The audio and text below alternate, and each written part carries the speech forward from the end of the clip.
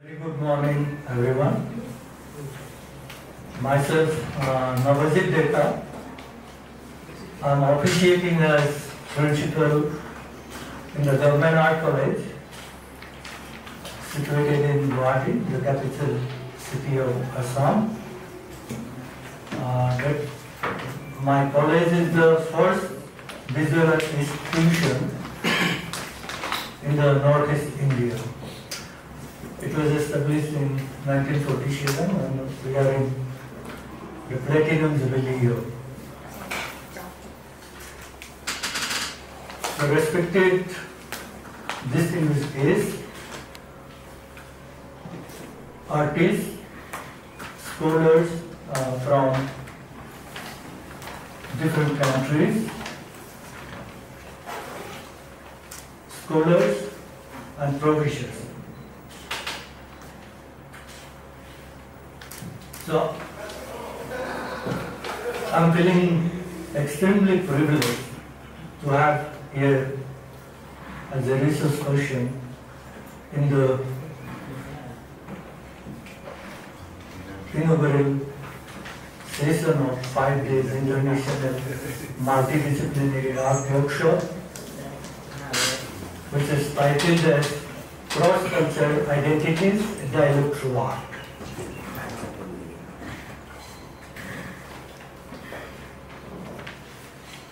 I'm feeling a little unsettled because I'm here at a very short notice. A call from Director of Positive Energy Art Foundation. So, and as because of my busy schedule as the head of an institute, I had little time to devote on this topic, but still I have planned my lecture on the very topic of this event, the cross-cultural identities, dialogue through art. So I shall be firstly deal with the topic of this event, then the relationship and interconnection of the key terms of the title, that is culture, art and identity, and a brief backdrop of the region where this workshop is undergoing, which will include the development of art form and visual, social, cultural, demographical similarities, and the interconnection that runs among the cultures of different constituent states. This northeast region was almost all the part of Assam, especially Meghalaya, Arunachal Pradesh, Nagaland and Mizoram were districts of Greater Assam till the last part of previous century. Thus, one of the constituent states of Northeast India, which is Arunachal Pradesh, that received its full statehood or independent statehood in 1987, Meghalaya in 1973, Nagaland in 1963, and Mizoram in 1987. The other two constituent states, the Manipur and Tripura, were originally princely states, which were made first union territories and then states of India. Thus Manipur was a full-fledged state in 1972, Tripura in 1975. This region shares international boundaries with countries like Bangladesh, Bhutan, Myanmar, China, and if you consider Sikkim, it's Nepal. So this region, culturally homogeneous, yet perhaps the most heterogeneous region if you consider the demographic profile, cultural profile of this region. This region actually is interesting that it is said to be situated in a very ancient migration route through which different racial stock migrated from different parts of the world. So it was perhaps a commercial route in earlier time through which the mainland of India were connected with the Southeast Asia. We know that even the Indian government now planning to open this route to Southeast Asia through Northeast. They are opening, they have started the program Look East, and now that program has transformed into Act East. So this region is very vital from the point of view of culture and economy and international relations.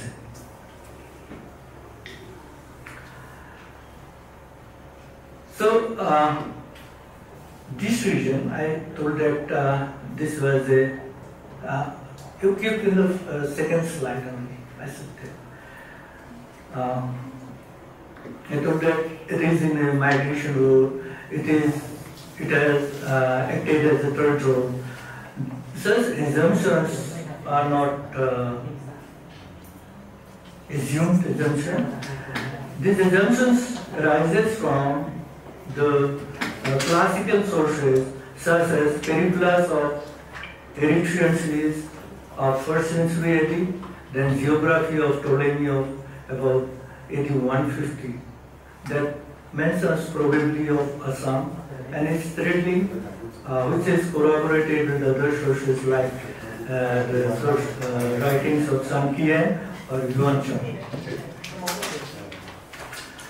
This region is said to become the habitat of man from a very ancient period. And geological research of the kind that date from tertiary period, the region was habitat of man. Scholars have identified 4 different migration routes through which different racial stocks enter this region. So we see that in India, we see Negrito, Mediterranean, Proto-Australoid, Western Brachypelus, Mongoloid, and Nordic racial groups. Altogether 6 racial groups in Indian demographic profile. And in Northeast India, we see Negrito, Proto-Australoid, Mongoloid, Mediterranean, and Nordic Caucasian. So almost all the racial elements are present in the Northeast.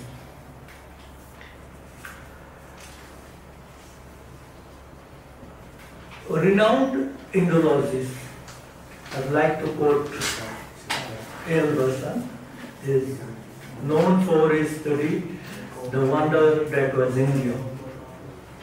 He says, to quote, to this day, the land of Assam, because earlier the whole of the region was almost Assam.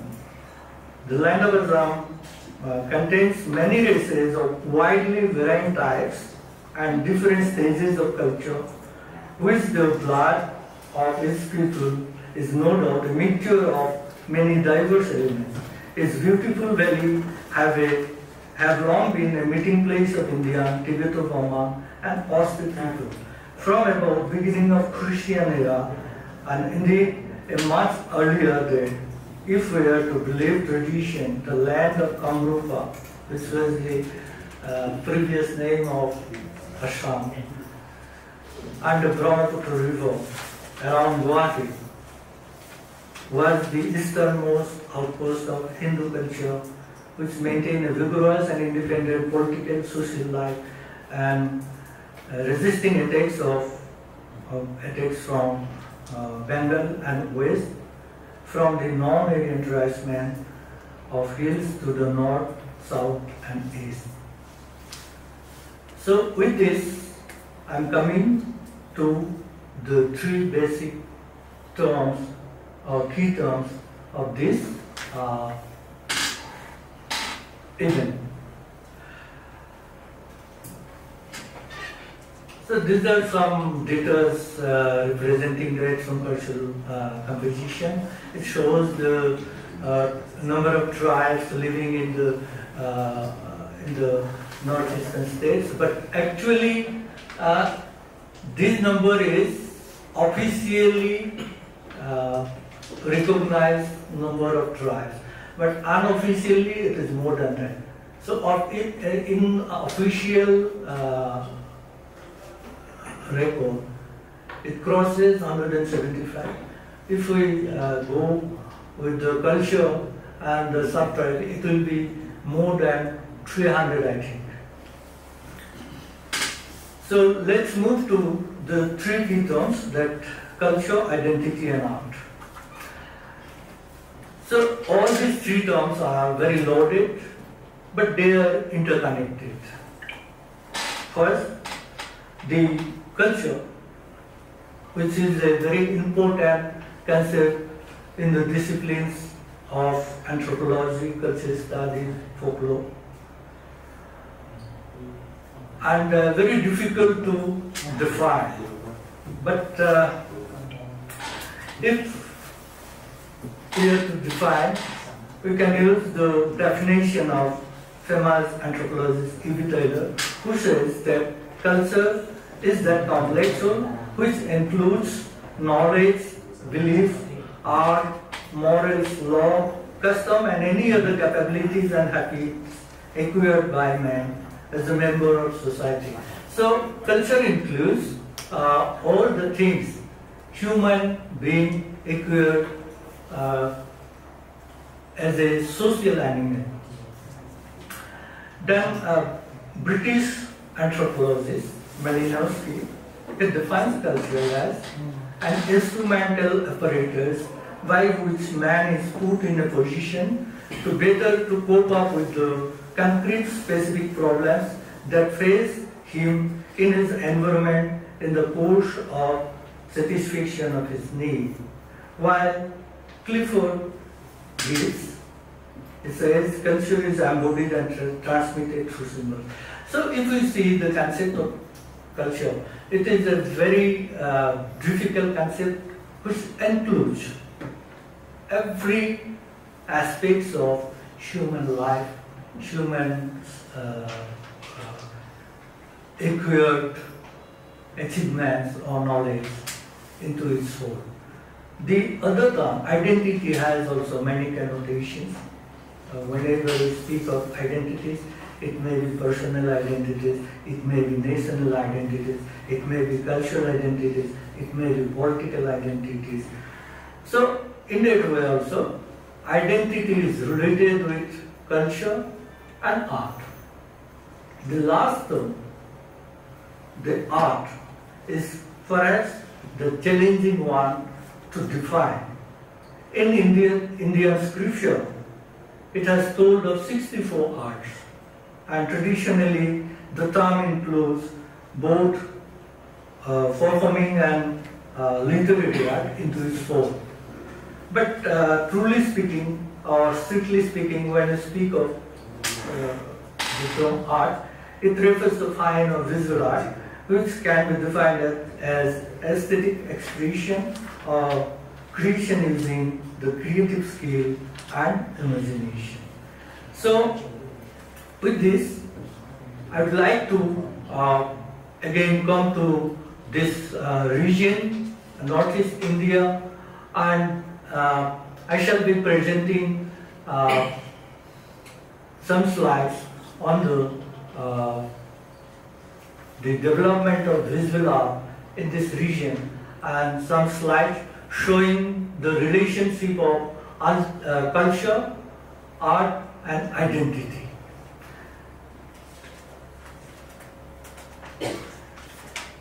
So I told about the prehistoric period. We know that the history of visual art developed or traced back to the Paleolithic period, when our ancestors started the journey of visual art in the caves through the paintings today we call as cave painting.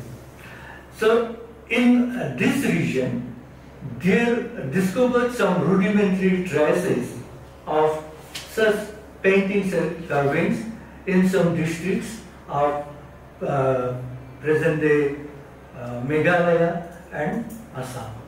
So we can assume that like the Altamira, like the Bhimbetka of India, the journey of visual art started here in this region in the prehistoric period itself. Then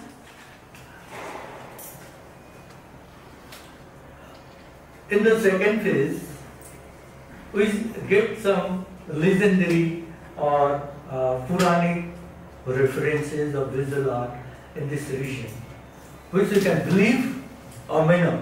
But there are references in the epics like Ramayana, Mahabharata about the prevalence of painting in this region. Then the historical references. If we speak of the historical references which are believable, it starts with 5th century.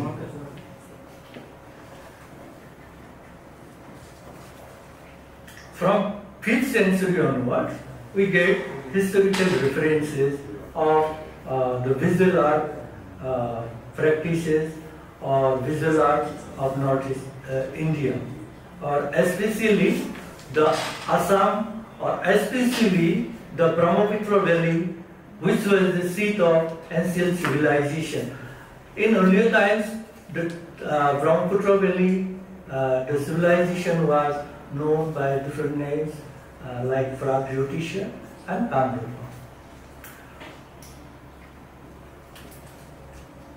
So of the 5th century, in the 7th century, we have the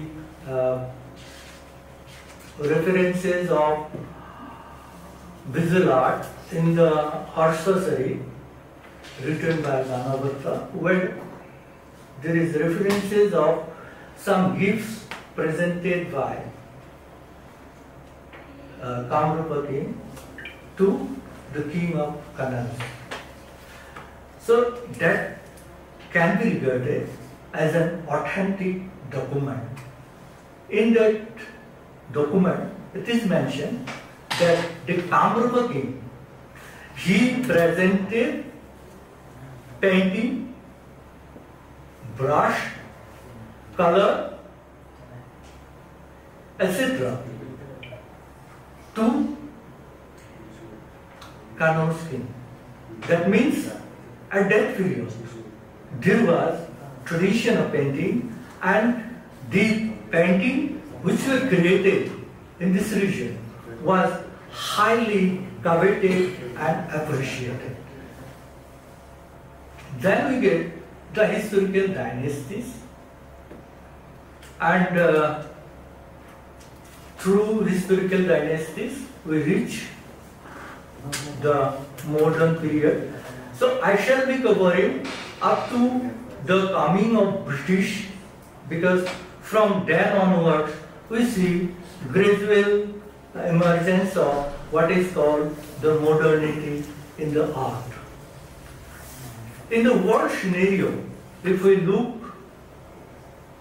perhaps the modernism started with Impressionism or Cubism. Then we get the modern movements and postmodern movements. If we go through the journey of the art of this region, you will, I think, you will be astonished to see certain works which represents the very aesthetic basis of those modern or contemporary art. May go a little backward, some slides back.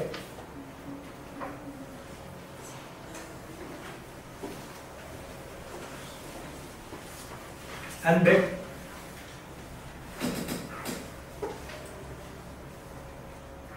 Okay. So this slide shows the development of the dynasties and visual art. So next slide. Next. So this is the famous Kamakya temple, which is excellent example of architecture and sculpture in this region. And its foundation is said to be from the 1st century AD, and then it was built and rebuilt in different periods. Next slide. Next slide. Yeah. Then this is a door frame. It's found in place called Doparbutiya near Tejpur in Assam. So this is regarded as the earliest specimen of the visual art or sculpture, stone sculpture in this region. It is dated 6th century AD, that is contemporaneous to the Gupta period, and it's displayed the Gupta style of sculpture. Then next.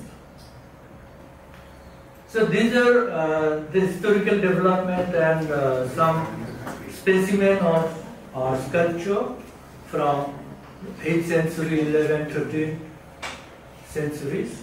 The next slide. So if you look at some of this sculpture, the first Durga, Mahishamaardhini, then second one, the Durga, that is a bronze sculpture. The both sculpture represent the same deity. If you see the minimalism in the second sculpture, which represents the face and the head of the demon, then we get some other carving in the medium of wood, which became popular during the medieval period. And lastly, we see a tribal figure, tribal sculpture of the same goddess. You can see the simplification that the art form or the artist in modern time strive for. Next slide. Now, if we see the culture, identity and art. So, we can cite some examples from the folk art. So, this is a vernacular architecture, that is architecture of a bachelor dormitory, which is called Chamadi of Throuhg community. This architecture contains carving. In the lower slides, you can see the carving of female breast, and the post. In the post also, there are carvings and paintings, and which represents the symbolically the genital, male genital. So, if you see the architecture and sculpture representation in this particular architecture, it's not represent the cultural identity. It also represents the art, and these cultures and institutions ensures the continuity of art. Next slide. Then, when we reach the medieval period, we see the development of the movement called Neo Vaishnavism, which for different artistic activities like architecture. Through this movement, a particular kind of institution developed, which is called Patra, which is the monastery, and it is centered around a architecture of number which is prayerable, which incorporates the 4 elements of the previous architecture and elements from the Hindu temple architecture. It is a synthesis of both the folk and the classical temple architecture. Next slide. In Assam, we see the development of painting in the form of manuscript painting. Perhaps the manuscript painting that developed in this region, especially in Assam, is perhaps the oldest one, because it is done on the bark of a particular tree called hasi or agar tree, which is prepared through a very specialized technical process. Then color and ink are traditionally prepared, and the paintings and books were illustrated. In some of such manuscripts, you will see what is called the abstract painting, especially in the manuscript called Onatipatan. And in the right hand one, where you see the elephants, that represents the court style, which is Ahom style, that incorporates styles of the mainland India. There is synthesis of a stylistic element in this work. That is from Hasti Vidyanava manuscript. Next slide. We see the tradition of wood carving that continued in the hot rods or monasteries of Assam. You will see the living tradition of wood carving in different hot rods. Next slide. Another very important tradition that this land or the hot rod possesses is the mukha or the mask tradition. The mask which you see in the upper two, that represents the marks of the Kshatriya tradition. The others are from the folk tradition. And in the folk tradition, you can see the elements of expressionism and simplicity. Next slide. So that with this, the presentation comes to an end, and I would like to conclude that through my presentation, I tried to show the cultural lineage of this region and its relationship with the mainland of India, the Southeast Asia, and through which I wanted to re-establish the appropriateness of the title, Cross-Cultural Identities, a dialogue throughout, because they are all interconnected. And I am hopeful that my friends, distinguished guests, artists and scholars will have a great session, and this event will turn out to be a meaningful event, will develop new ideas, new knowledge, and new languages in the field of visual art, which will show part to the new beginning to the artists of this region and Southeast Asia as a whole. Thank you very much for bearing with me. I'm not prepared, perhaps I bumped many times, but thank you very much. Thanks a lot. Hello everyone. Thank you for being here for my presentation. First of all, I would like to thank you, Dr. Nabajit Dega, the resource person, who just gave a very interesting idea about how we connecting between the 7 states northeast of India and Southeast Asia. We share so many the ethno-sociology. So in this presentation, before that, I introduced myself that I'm doing I also an artist doing contemporary art, but in the field of cultural based art. Actually, in Thailand, we have less people study in this field since it's very new branch of study. So I have done a research. Actually, the research is sponsored by Ministry of Education in Thailand. The research named Naga, like the Naga with Nagaland, but with K spelling, because the concept is actually developed throughout time and throughout the geography. So this presentation will explain like how the Seven Sister State in Northeast India and Thailand share part of culture with Southeast Asia region. This relation, we can look back way back for thousands of years, just before the modern idea of nationality. So actually this is like a visual art research, so I have to obviously make an art piece. But before that, let's talk about the source of this research. Please open the first slide.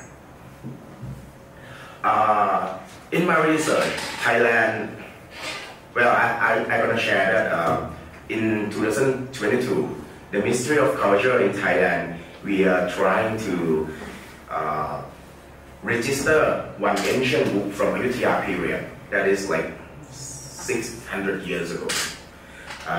And we registered this book to UNESCO to be a Memorial of the Month or the Memorial of the World.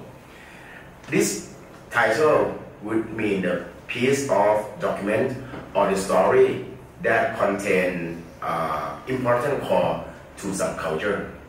In this part, this book has written by Prince Ung or Prince Thammatibet, Prince in Ayutthaya, Thai Prince in Ayutthaya period. He written this in how do I say, like half Cambodia and half Thai language. So the book is in there. His photo was like in the corner, of course. The book is the story about Buddhism Charaka, that once Lord Buddha have met one great Naga named Nando Vananta. The next slide, please. Okay, and this kind of writing in Thailand, actually writing for being performance in the things called Thanong Sanok, which is like the way of pronounced poet. You can try open the video for some short part, so we can see the idea how it look like, how it sound like, and you can maybe forward to the middle part.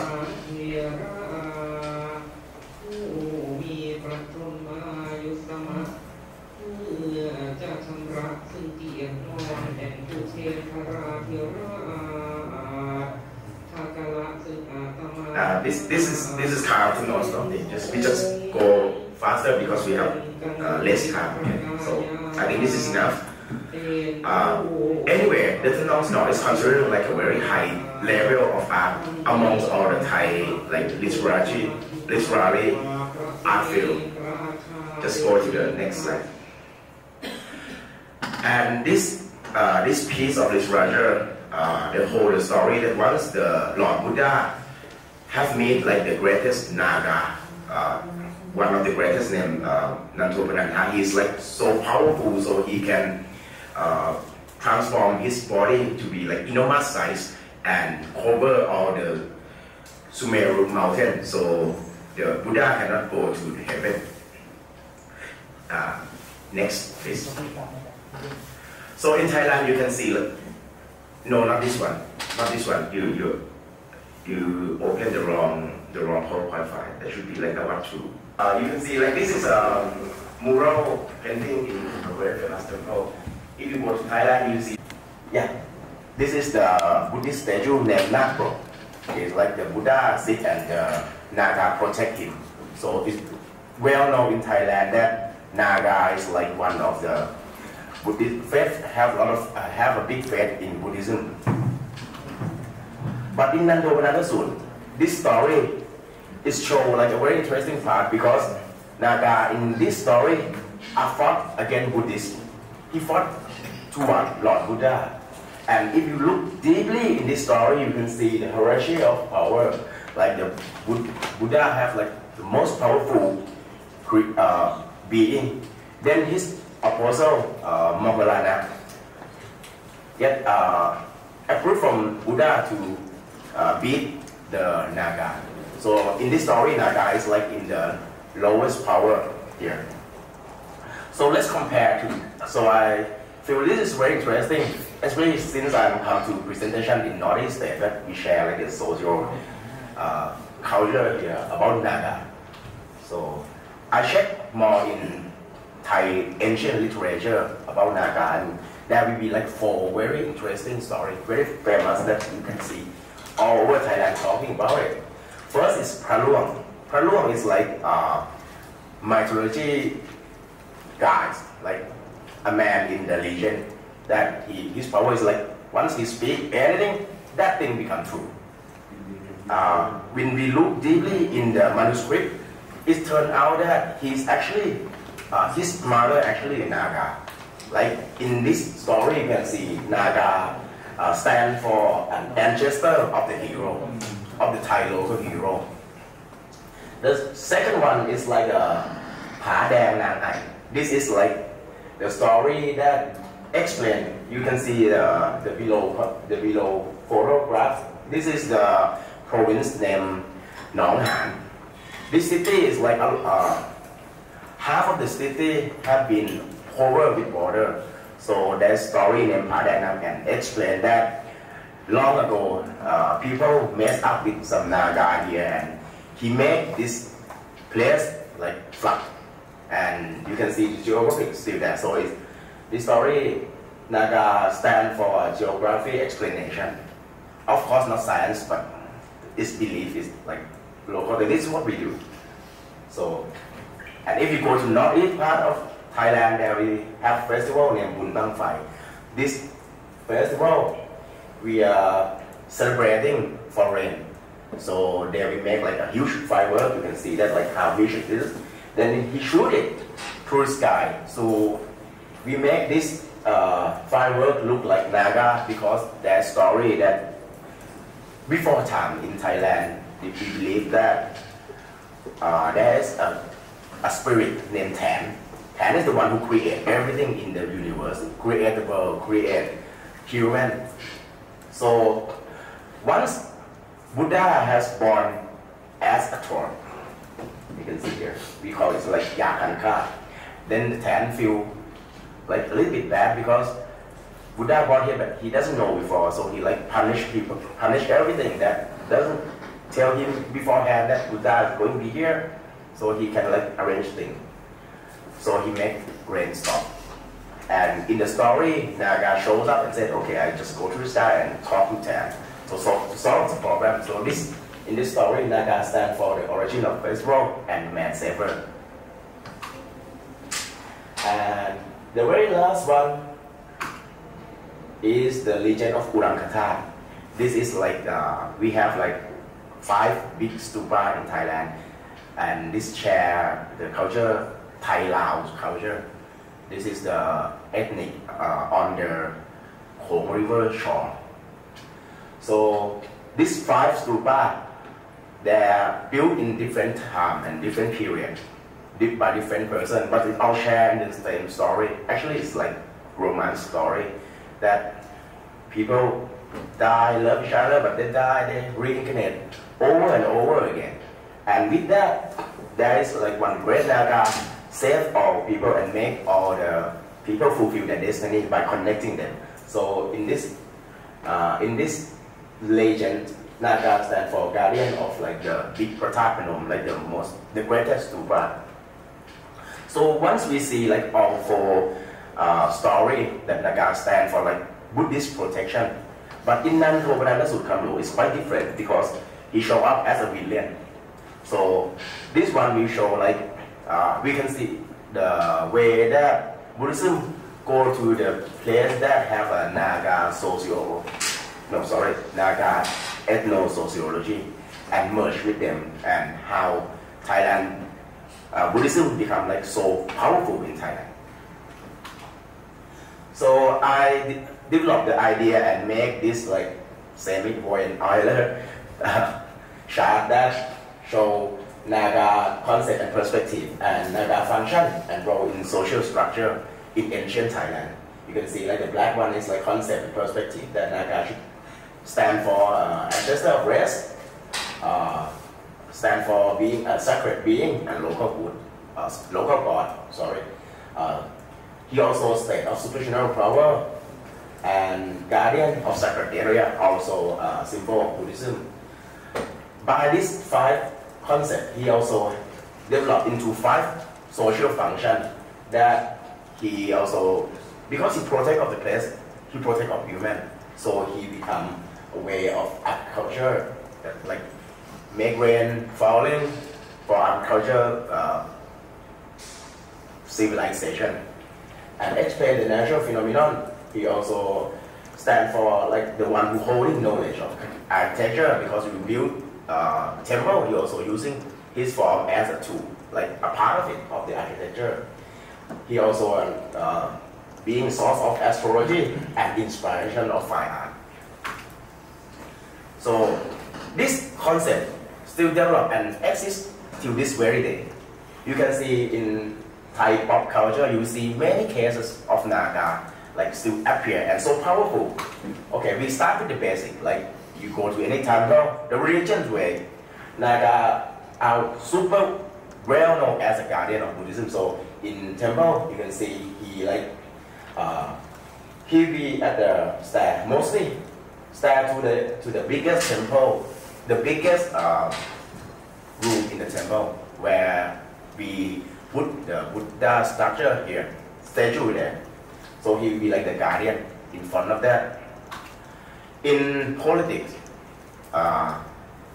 Naga also protecting of the royal family. This is, if you see the news, you will see like this is the royal board that every time we have new king, they will make like a boat trip parade. I'm not sure like proper word of it, but this is like an Andanagara, it's mean like forever Naga protection, and this is like they also make like a royal temple formed after this boat. So he also play a role in social function in this. And also in popular culture, we can see a lot of Naga products here. Like this is like the pin, the music instrument with Naga form. This is very famous in Molam music. If you go into music festival, like Katashburi, you always see it. Then this is a match box.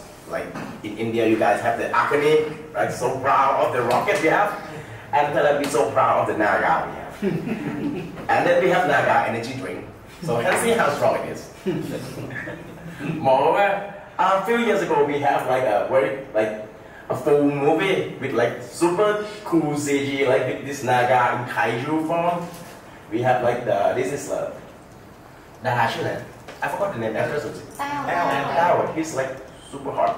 So she act in starring as a Naga, like a Naga queen. See it? So sometimes they appear in human form, sometimes in demi-human form, and sometimes in like in mythology creature form. So we see the development of this mythology creature from local god to kaiju to like very pop culture, and now it's become more level because Thailand are going to register to like the moray, the monk. So after elephant, we are going to new animal upstairs, which is like Naga.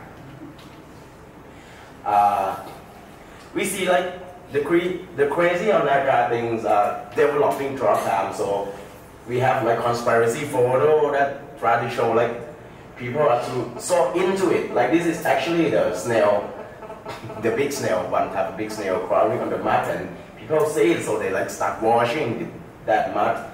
You see this family, I have to censor them because we have a PDA. By the way, this cloud like Naga flying by, so they're like, I'm so proud of being this photo. We also have like the new tourist place named the Naga Cave, the Tham Naga, which is, this is like the sun crack. You guys, like we are in this archaeologist field, you see like this, sometimes this happen to the old place, right? The mud get heat and rain throughout time, and it will be like a sun crack here, but it totally look like a snake thing. So it's like become super famous now. You go to Thailand, you see like thousands of Chinese tourists like worshipping there. So great. So we developed like a lot of product, and it's become the source of the inspiration of making new product and cultural service. And I don't know, could be a soft power. Who knows? So mouse. Oh, okay. So back to my research. I'm doing this conceptual framework, like how I develop this idea into art form. So I start with the ancient manuscript, Throuhg. Then I try to analyze the content, and I see like there is like three big roles. That is like Buddhism and polytheism idea, and of course the supernatural, the idea that believe in supernatural. So by these three ideas, when they merge, so I use Wayne Euler to like represent it. You can see like it come out with the idea that good always defeat evil, but the biggest power should be like Buddhism miracle, and of course the Naga, how mighty he is. So with these three concepts, I try to make it contemporary, so like the youngster, the new generation can get into it. So I developed two ideas with the art analysis. So I use like the kitsch styles. The kitsch style is like more like fun type, and the concept of material. So the problem of doing art with classic theme is like people, the young people, the new generation, totally not into it. They feel it's like it's too hard to get to, and they're even afraid to touch it because it's classic come with idea of like expensive. So people don't really like expensive things. They like to own it, not to touch it. If it's not their belonging. So I use this to analyze this concept to develop to output as a contemporary art piece. So this is the kitsch style. Like you can see, throughout time, the local folk, the primitive, are developing from the various series classic Naga form. Someone do it in like a kaiju type, like you know kaiju, right? The Pacific Rim things. It's like big monster, or someone doing it with like super pop style. And this is the kitsch style, like a fun type. I really like this one. We have like the event named the Himapan Marshmallow in Thailand, that our youngsters suddenly go to many temples to see this funny statue of mythology creature, and they collect it, and there is like competitive happen. Everyone posts it for a month, and then this kind of creature becomes so popular among the young. I think this is a very interesting event that happened. Of course, obviously on the internet, but still we can study something from it. So I use this type, and I also doing like this. This is my previous project, dragon thing. So I try to use it, the same thing, to make as a source of inspiration in my new work. This is the sketch. Just go past it. Yeah. Okay. So we have to show this in this room because I got the scholar from government, so they have like one hall. They asking me to make something on it in the from Nantopanan Sudkamikong. So this room you can see, for art people, this is like very bad place for installation. I cannot put any nail on this. It's illegal to destroy the government property. So no screw. Then this is on the 6th floor, super high. No elevator.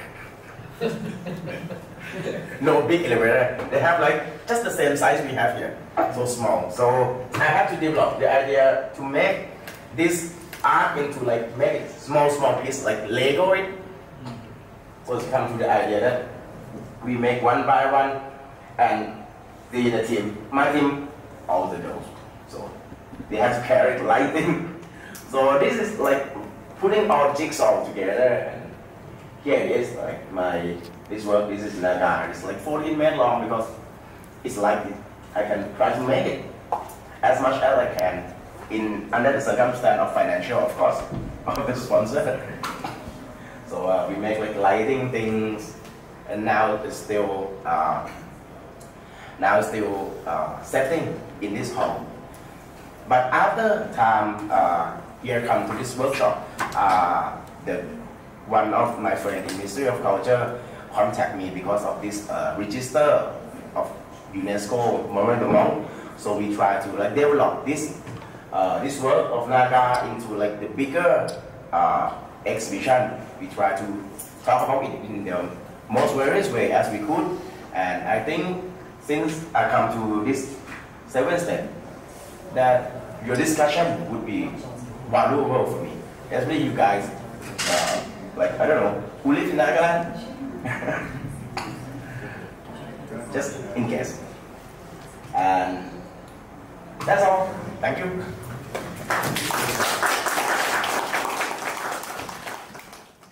Good night, everybody. My name is Khan Yuhan. I'm lecturer in the Phuket Ratchapat University.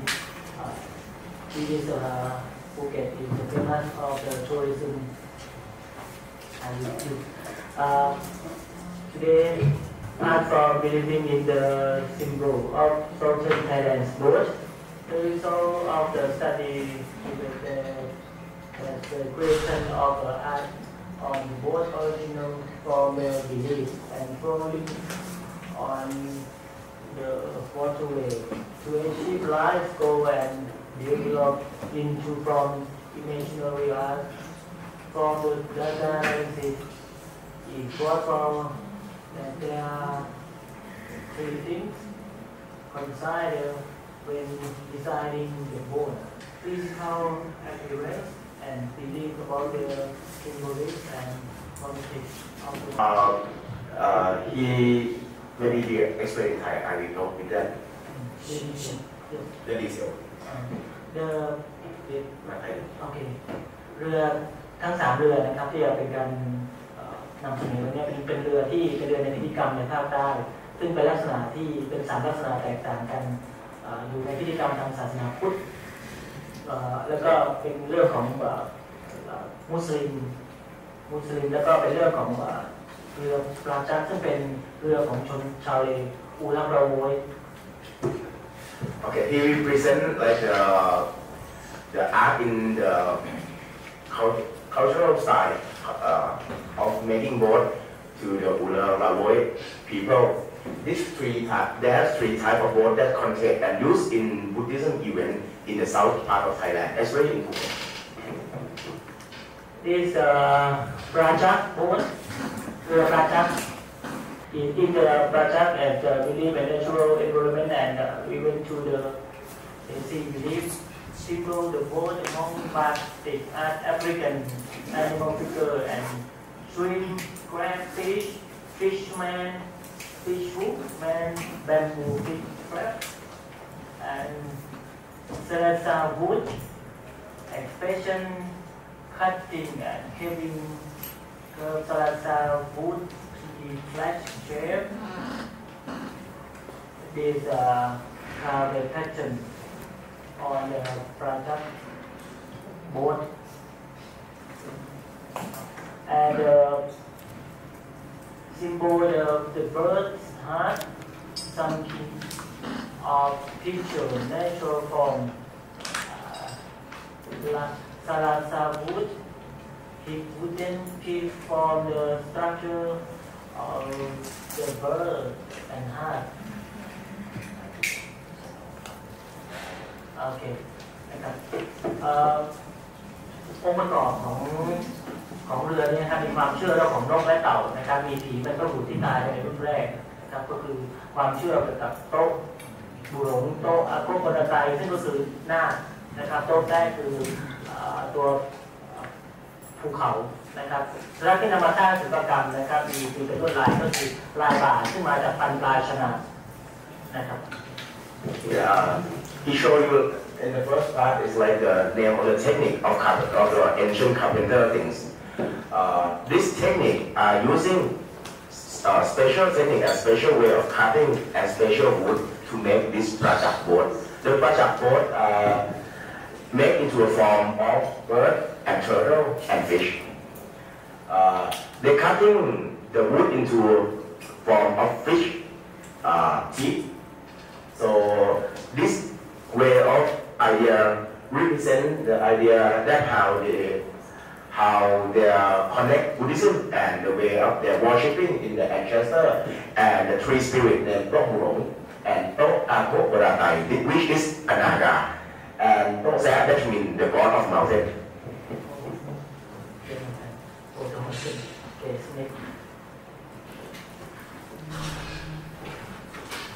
And this is like the drawing of him in studying of this project board.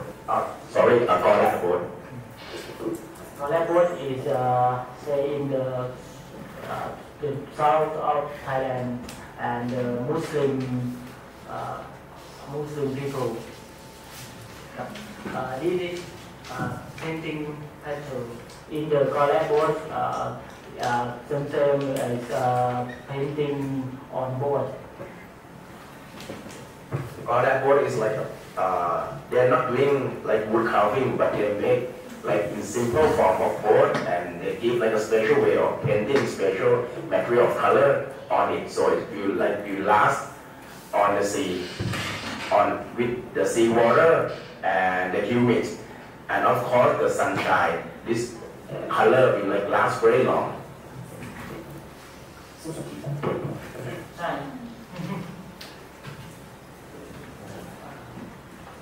This is Phnom Phra board.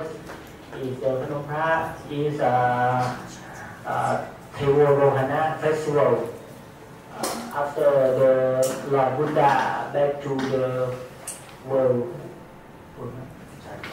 Back to the world. This is Phnom Phra is Surathani province, southern of Thailand. Because in the Phnom Phra have the sculpture and the mixed media and the sticker contemporary present in ขยายความพนมพระเรื่องพนมพระก็คือตัวพนมพระอีกcenter of both this one is this architecture named Phnom Phra, named after one province in Surathani province. Okay. This is actually a private type of board. They're making this to celebrate the day, the very day that, according to the mythology, once Lord Buddha have visiting heaven, so to teach his Dharma to all the angels. And by that time, in human world, so like chaotic because Buddha wasn't there. So once he come back to human world, they celebrating for that event.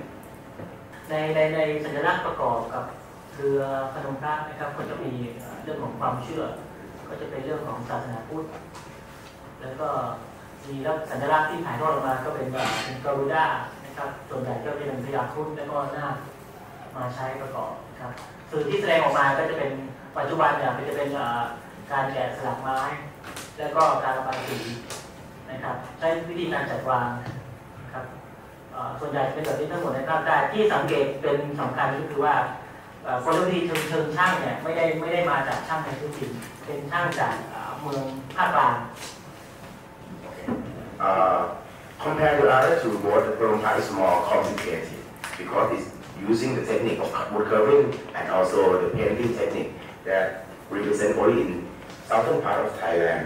You will see like most of the symbols that appear in Phnom Phra board, you will see Garuda and Naga, which show the connection between the local south area and the middle part of Thailand that we are actually in the border of two ethno-socialistic because between the Chinese type and the Naga ethnic and the Aryan things. So you see mixed culture there. One of the things he present, one of the biggest point he present, he said, you can see like how they mix the technique of making between the local South and the carpenter technique from Ayutthaya or from the Bangkok area. ปรากฏเรื่องของความสัมพันธ์ของลักษณะความเชื่อของทั้งสามเรือนะครับมีความเชื่อเรื่องสัญลักษณ์นะครับพลังอำนาจสัญลักษณ์ศักดิ์สิทธิ์ได้แก่พญางูพญานาคพญานกพลังในการผ่านของสามโลกเรือนี่เป็นสัญลักษณ์ของการเชื่อมโยงระหว่างโลกปัจจุบันไปสู่โลกแห่งความสุขในอีกมิติหนึ่งใช่โลกที่สามก็คือโลกแห่งความรู้สึกของผู้ที่ทำบุญร่วมกับการสร้างนะครับสัญลักษณ์ทั้งสามอันมีความเชื่อมโยงกันนะครับเรื่องของความเชื่อเรื่องสิ่งแวดล้อมเรื่องศาสนาอิสลามเรื่องศาสนาพุทธนะครับเรือบาจักจะไม่มีศาสนาเพราะคนชนชาวเลเวลาสร้างเนี่ยจะสร้างจากต้นกำเนิดเขาไม่ได้มีศาสนาก็สร้างจากความรู้สึกนะครับเป็นตัวแทนของสัญลักษณ์ที่นำไปสู่โลกอีกโลกหนึ่งนะครับเรือกอแรกเป็นความเชื่อในศาสนาพุทธพิธีกรรมส่วนเรือนมพระหรือนมพระเรื่องของสิ่งศักดิ์สิทธิ์ของผู้ศาสนาเรื่องนรกสวรรค์ So he made these three types of bird together and analyzed it. You will see like most of the symbol that appears is shown like in three main factor in belief is Buddhism and local belief, which show like in the holy bird, holy snake, and the Muslim, because the south part is like a lot of Muslim population, but they are making this event together, so somehow they are like merging and cooperate between three beliefs. The board also show the symbol of belief in three type of things, like the happiness, because the project board there's no religion content involved, and then there also like the Buddhism and the Muslim. So why the symbol and the belief is related to each other? รูปสัญลักษณ์และความเชื่อที่สัมพันธ์เนี่ยนะครับก็จะเป็นลักษณะของเรือทั้งสามชนิดนะครับก็จะมีพญานกนะครับที่เรียกว่าในภาษายาวีนะครับเรียกว่าโต๊ะบุรุษนะครับเรื่องอยู่ในภาษาลิเรียกก็พญาครุฑนะครับของทางเรือพนมพระแล้วก็จะเป็นหัวนกของทางของชนชาวเลวรักเราโวยนะครับกรุณาบรมนะครับแล้วก็ลักษณะยากพวกอีกอันหนึ่งก็คือเรื่องของบ้านตัวจุดศูนย์กลาง center of the boat ก็จะมีลักษณะเป็นจุดสำคัญมีลักษณะเป็นโครงสร้างเป็น triangle เป็นสามเหลี่ยมนะครับผสมผสานเป็นจุดสำคัญของความเชื่อมโยงมิติความเชื่อนะครับแล้วก็มีสัตว์ประเภทพญางูพญานาคนะครับเป็นส่วนผสมที่จะเดินทางในทางน้ำนะครับแต่รูปแบบของศิลปะจะมีความแตกต่างกัน Okay. He find a common part of these three types of board, which you can see like mostly a bird, an naga, and a kuda and house form. He give more detail like the name of it in the local language, like Toburong things.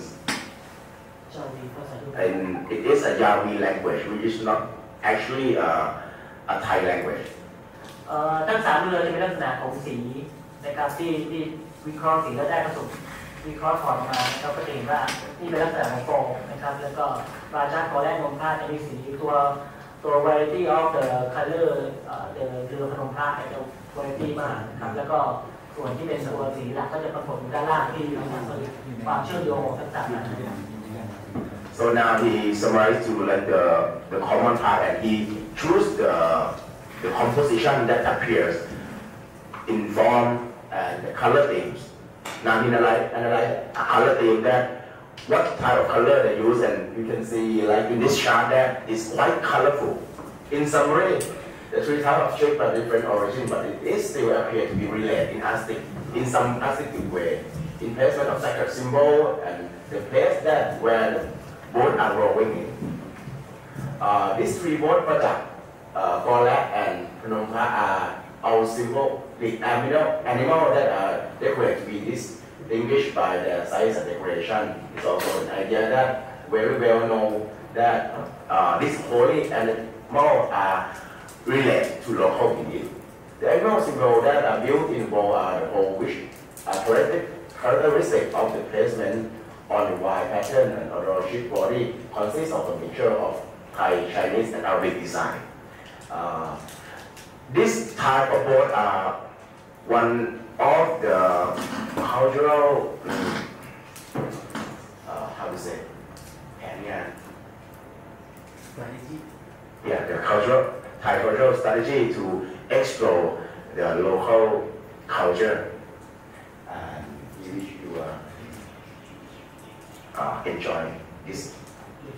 This is like a summary of all the beliefs, but I will give all the paper later. Thank you. Today I will present article titled Creative Work of the Imagination from Life at Night. Every life expresses its value and meaning. I notice, recognize, and experience from the experience of the natural environment until forming a form of true imagination that want to convey the artistic of life during the night, which is full of emotion and feeling of search for silent voice. Many lights are asleep, but another light is beginning. I create that inspiration to the creation of artwork. Experience of perception it is important in the development of human aesthetic. Aesthetic can be divided into two broad categories to the beauty of man-made objects and natural beauty, of course. The interpretation of beauty comes from the experience of each person's perception of beauty, unique or have view and opinion, different way of thinking. Artistic experience is therefore essential in developing a perception of beauty and uplifting the human spirit. Creative work of the imagination from night at light inspired by the experience and surrounding of the creator, seeing the beauty of the dark atmosphere at night, which has found that there are still living things that are still moving and lives.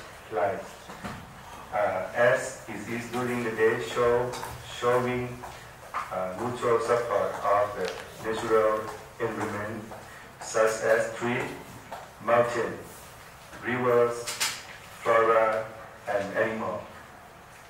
There's a phenomenon of the environment that are variable. The process of creating data collection is a field visit in the real area to collect data by drawing or recording with the camera to gather interesting and relevant information to support the inspiration.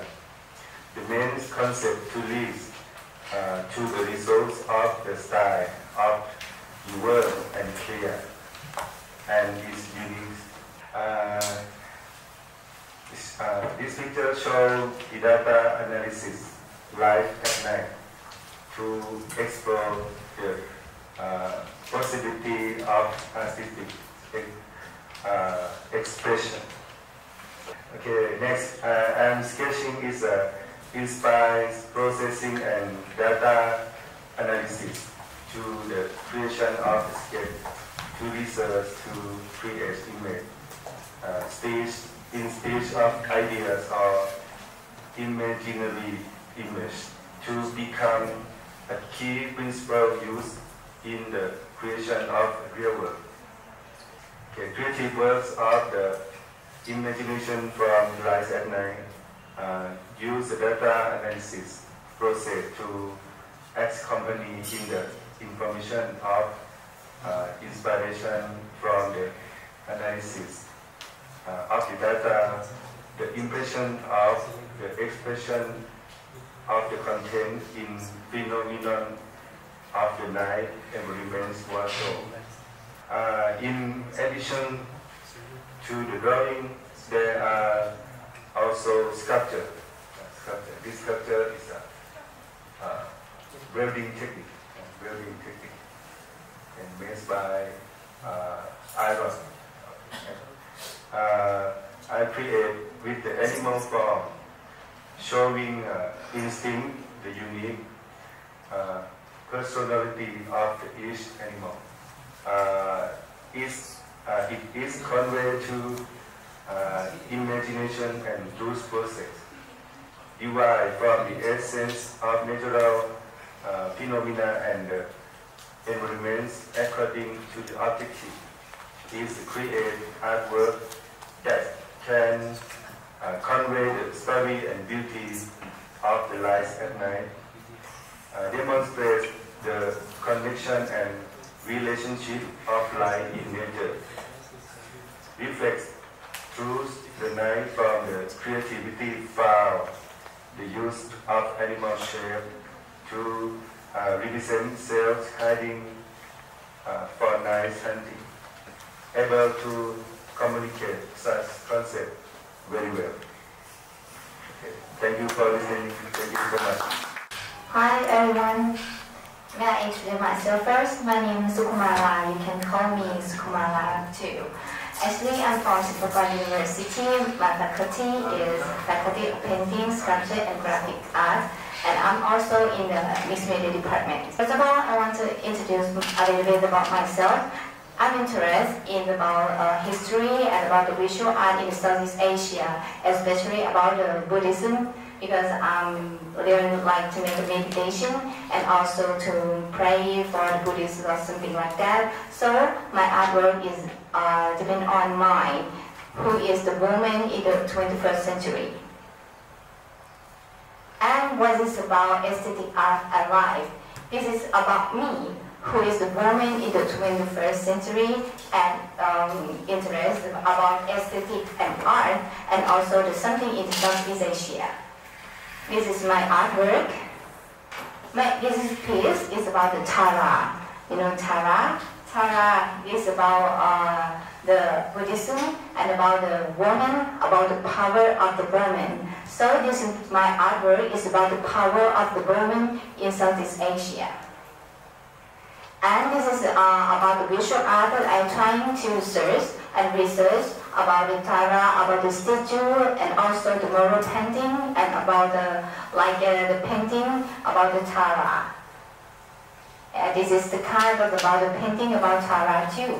So my artwork is the combination about performance art, mixed media, and installation, but based on the research about the Southeast Asia woman. And this is my art piece too.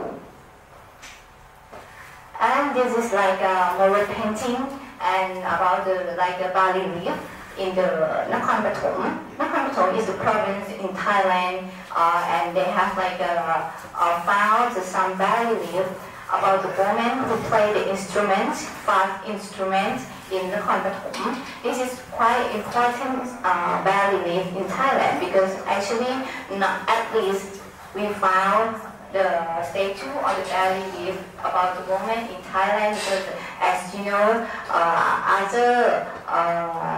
we came to Thai because we are not Thai after 1932. Before that, we are Siamese, and you can call me Ayutthaya or Sukhothai, blah blah blah. But after 1932, we are called Thai. So this is the reason why we like to know more about me, who is not Thai before, but we came to be Siamese. And this is beyond that. This is the Tharavadi period, and this is impact me too much. So this is the source that give me the information that came to my art piece after that. This is me who play the art instrument by myself. For the technique, I record the video one by one, and after that I use like After Effects to make a video to make me to be a 5 person. My friend said that you 1 person is quite scared. What about you 5 persons in one frame? Just kidding, it's something like that. And this is my video that's installation in one room with the performance and sound art, because my friend, she likes to play a cello, and she is a celloist who is the woman who play cello by herself. And I like share her my thinking, my thought, and after that we make a piece together. And this is the last piece that we're talking about that, and made us installation together with a video installation. And however, after that, I want to know more about the Siamese, and we try to get more information about the role of women before going to Thai. It means like a Siamese period. So I saw her. Actually, I studied in the high school that her father. She is a Queen Regent, and I studied in the school that her father in the past. She is the Queen Regent and the Queen of the King Rama V of King Chulalongkorn.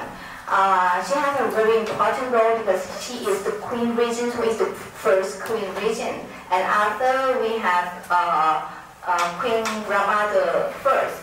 Until now, we have just only 2 Queen Regents. Now, this is the first Queen Regent, and after that is the Queen of the King Rama IX. And yeah, okay, he know that I have only 15 minutes, okay. And after that is about the costume, anything about the costume of the Queen Regent. And I will let you know what about the Queen Regent and about the costume of the 5 girls in the bas relief. Yeah, this is quite important. And this is her mother of the first Queen Regent too. This is a Jamanda Piam on his mother, who trying to combination about East-West ways, who trying to carry on the costume between the East and the West too. So this is quite the first picture about that period. And after that, my artwork is combination about the woman, combination about the costume too. Somebody said that why you have to vary a lot of costume or have to like create about the costume, because this is our South Asia stars. Because you Thai, it's just only 15 minutes. Flexible. Flexible are made. I'm trying to make time. Flexible are made. Don't worry. It's okay. Don't worry. Thank you. This is my artwork about the explanation.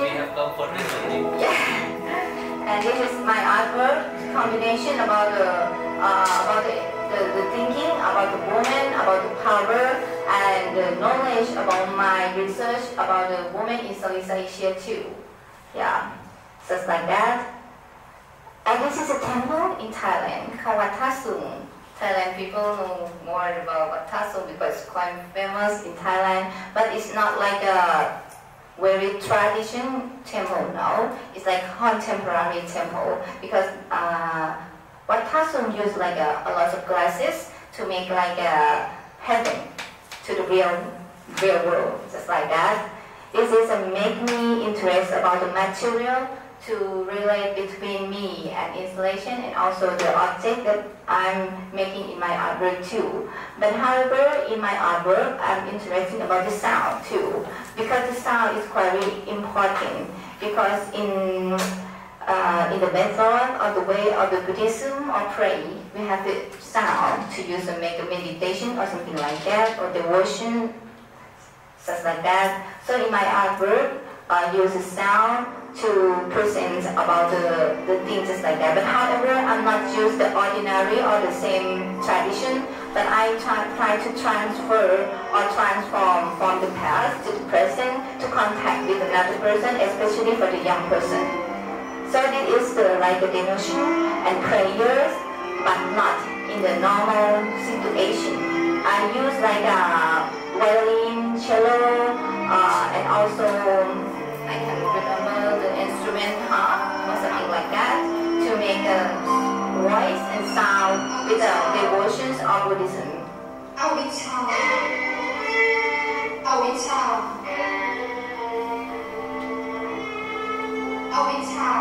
This is Thai language.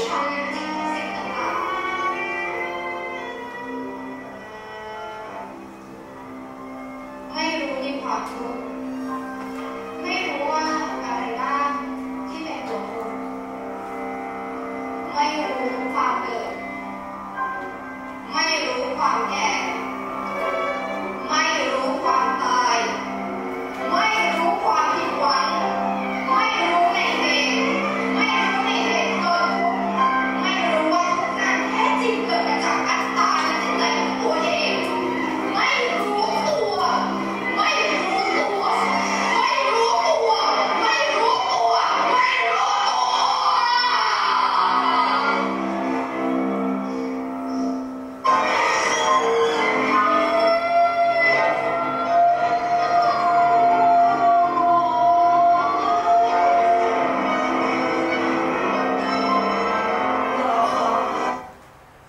And also about the movement too.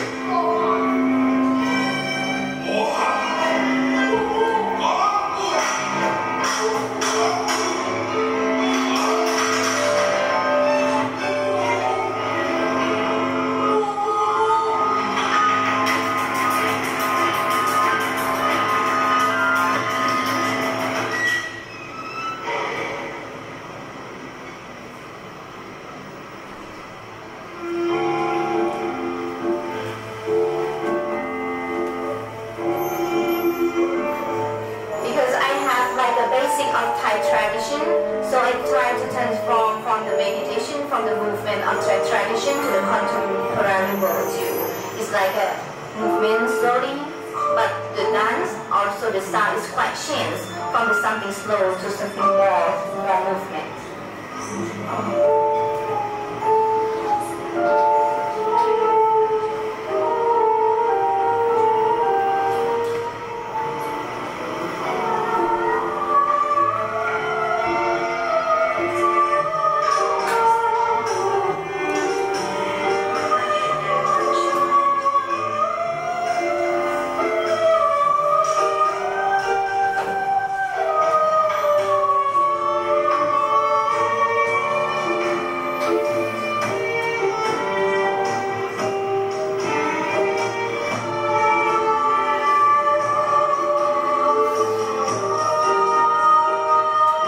This is like a separate from about the technique of sound and movement to talk about the contemporary scale space and the temporary power to write or worship of my artwork.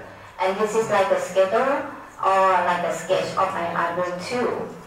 So this is like the maybe 5 or 2 my last art piece to combination about the 3 women or about 5 women from the Bali live from the Draupadi period too.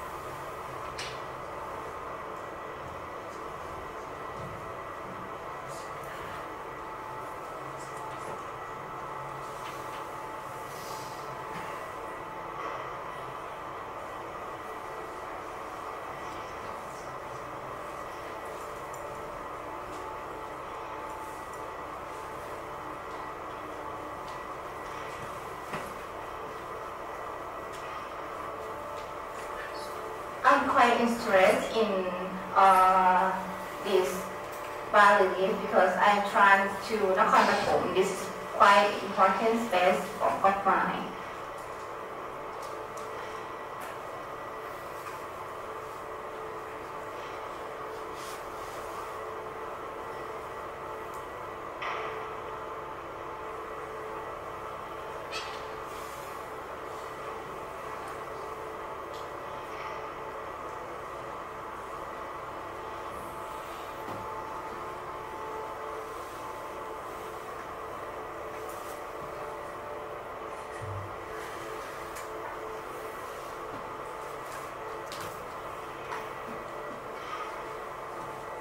A little bit example because I have short time. So after that, so my artwork is depend on about the research of my research is aesthetic art and life. That I try to research about the aesthetic of the Southeast Asian, especially on folk Thai people from the era before the Ratanakosin era. And this is like a beautiful or beauty of the aesthetic that period time too. This is like a delicate form of the artwork visual too. Yeah. Okay.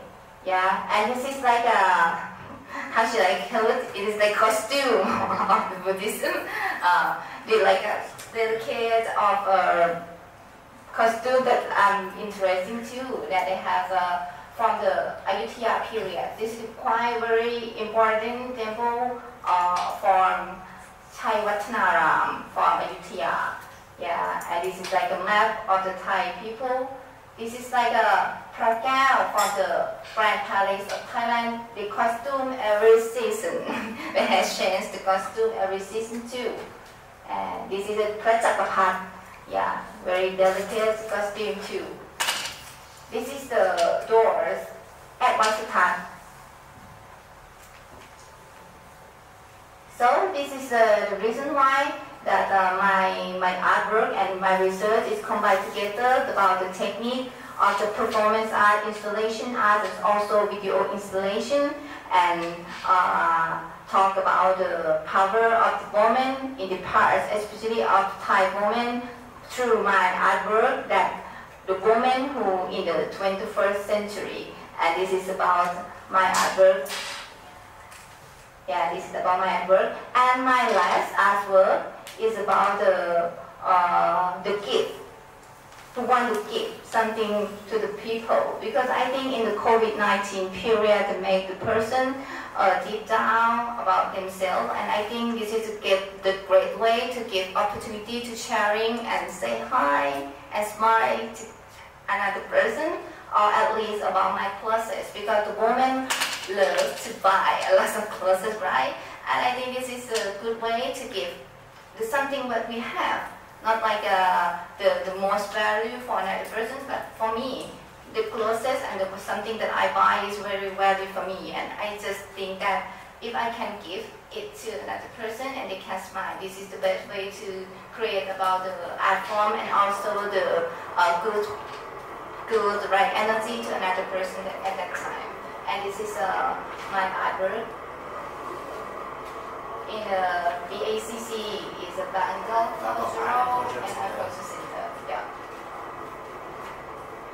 And I'm quite scared. Yeah. And especially, I can call the tracks or something, we use it to buy, but now we use it to give.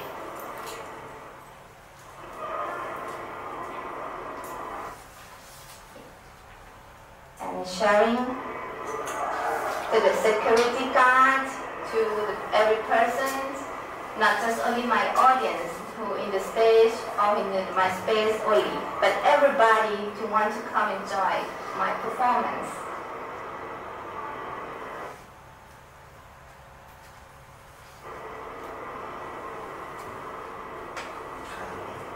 No, I still. Yeah, I still. No present. No present, yeah. Sorry. Just like that. Yeah, give a smile under the mask. You see? He smiles. yeah, just like that. So after that, this is like a technique is not just like a fixings of my artwork, but it's like the method to help me to try to create and give my idea to another person, just like that. And this is my artwork too. I will let you know about my YouTube channel and also my contact, because we have like a short time to talk about it. We can talk is about later. So this is like meditation tool, but it depends on about the line and my performance and meditation, something like that. Actually, my inspiration is depend on Jackson Pollock too, but Jackson Pollock is quite heavy, but opposite. A woman in the past like to make a, yeah, you know that. Mala. Yeah. Mala. Something like that. So this is my aesthetic art alive. Thank you everyone.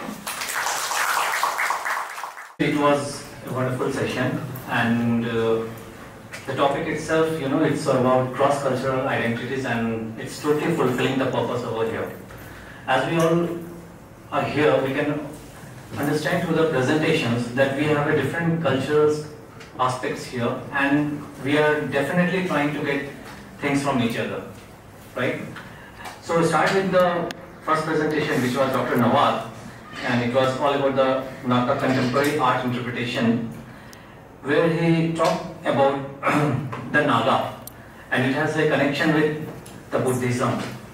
So he talked about the, he related about the 7 sisters over here, the 7 states of India, where we have a Nagaland and we have a mixing culture which has a kind of connection with Thailand.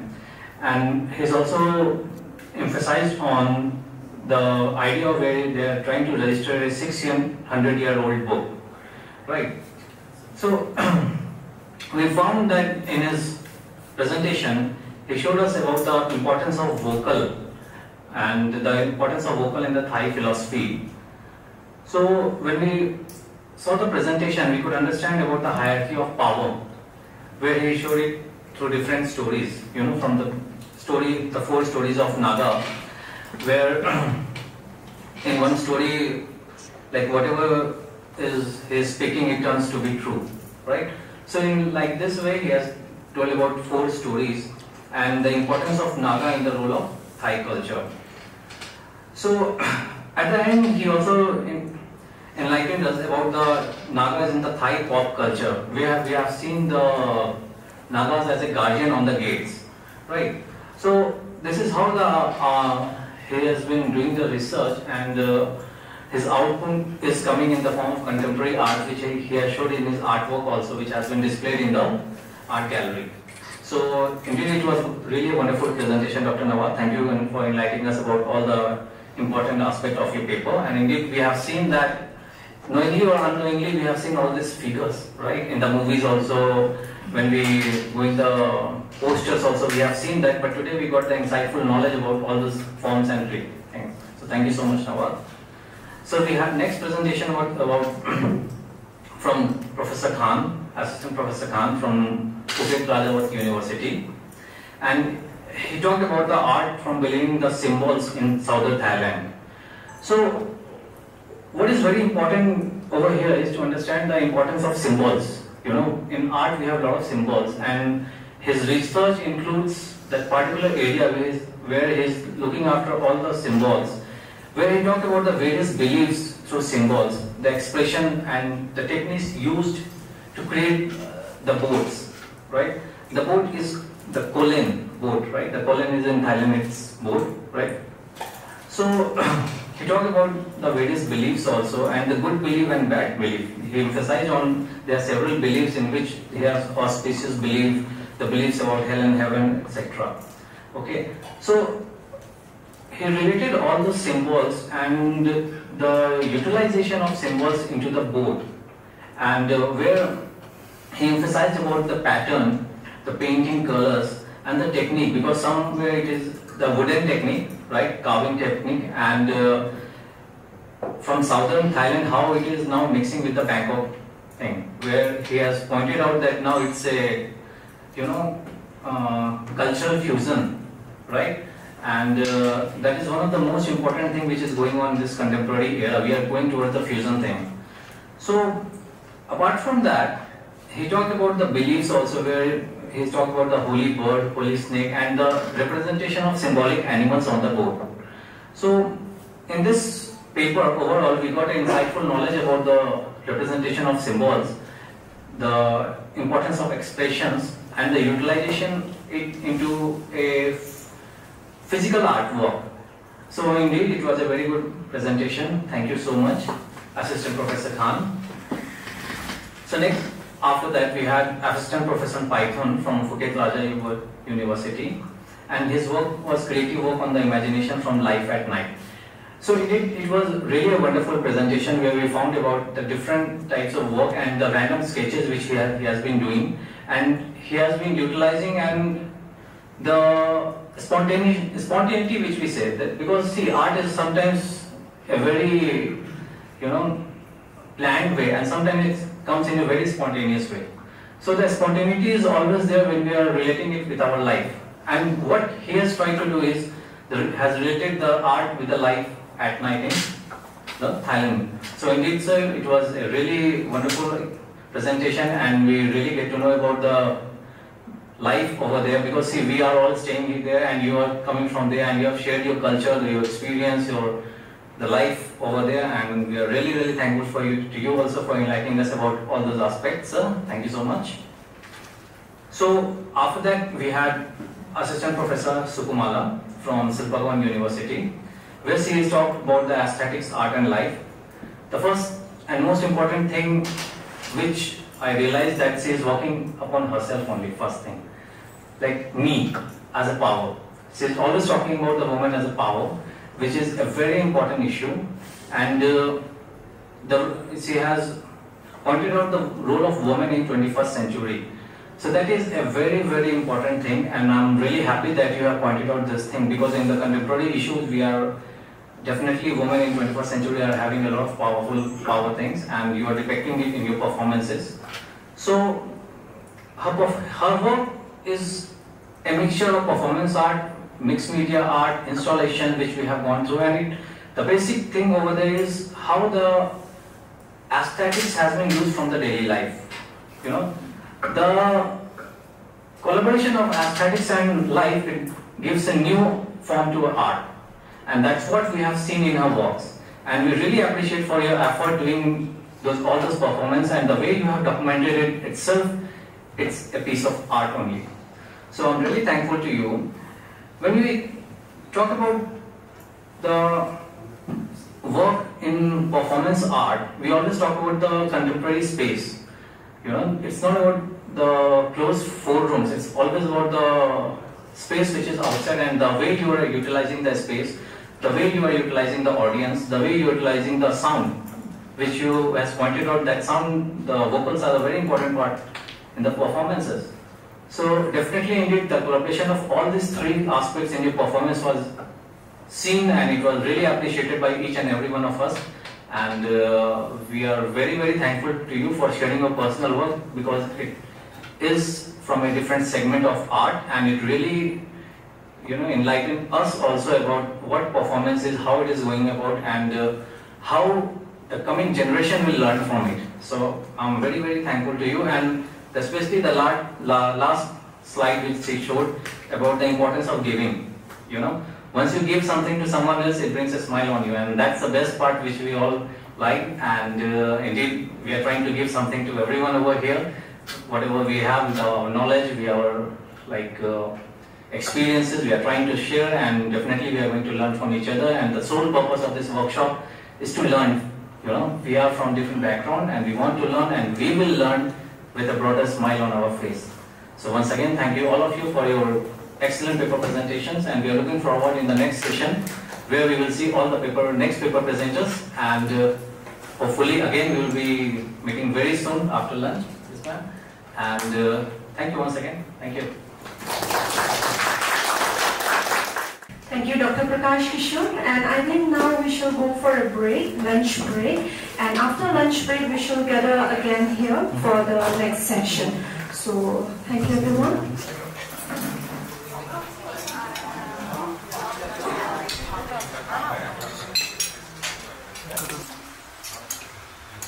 We will start with the session by our resource person, Shri Rafal Warjuri, who is an eminent artist, creative director and a founder of Regency Academy. May we have him here? I'm Rafal Warjuri from Shillong. Actually, I will be presenting a paper on the discovery of the Khasi visual art tradition. So essentially, it doesn't have much to do with images, so I have very few slides over here, but nevertheless I'll try to deliver as much as possible, whatever the content, because you'll find it clear that in our tradition we don't have this tradition, in our culture we don't have this tradition of visual art. But it was such an irony that we, the people here, the artists, have this urge to express through the visual form. So now I'll go, well, I have prepared a paper, so I'll just read through. The Khasi belief and folk tradition prohibit the creation of image and consider the act of creating tangible image as a taboo, especially the image of ancestors, divine entity, or anything that is revered in society or mankind. Any image-fitting material is perceived as a dummy of the original image, like a scarecrow chasing away birds and animals from the agricultural field, and a mask which is used in fanfare for fun and amusement. This is the reason that during the funeral ceremony, all the structure, I'm talking about these people who are professing the indigenous faith, all the structure of certain form are destroyed before the final rituals of the cremation. Even the hairs that is used to carry the corpse from the cremation pyre has to be destroyed before the body is incinerated. There is a festival here which involves ceremony also, which is called, you can go to the next slide, which is called Bedikram. Actually, it relates with this tradition of it encompasses a lot of elements about about agricultural activities. It's about casting away pestilence and all these things. So here what they do, they used to dance in a mud pool, and in this ceremony also they used to have some kind of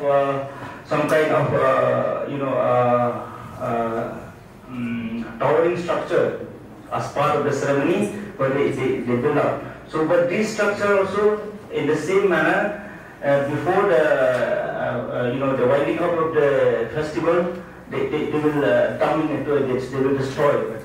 So this has come about to subscribe to this tradition that we don't have a visual art tradition at all. So this culture has some similarity with the Durga Puja festival of the Hindu, where the idol are immersed in the river and then after they dismantle it. So what is the purpose, that I'm not aware about it. And there is also an element, if you look at these structures, they resemble also the tazias of the Muslim, of the during the Muharram of the Islam, where these tazias also are carried throughout the procession, and at the end of the ceremony of the procession, they used to immerse on the river. So likewise, the Khasi also, we have this kind of where we make elaborate provision of especially the hearse. When somebody died, we make elaborate with specific symbols of these structure of the hearse, where they used to carry the dead body. But when they took it to the cremation pyre, then they will dismantle this before actual ceremony is performed. So now, let's go to the next. These are the kind of thing that they used to have. So now, next slide. We have the next. We have the monoliths. The monoliths, so we have this very vibrant stone culture. But if you look at these stones also, we don't have any carving of image in them. So in weaving or in any other activities, there are no image apart from the simple pattern design on the hem or something like that.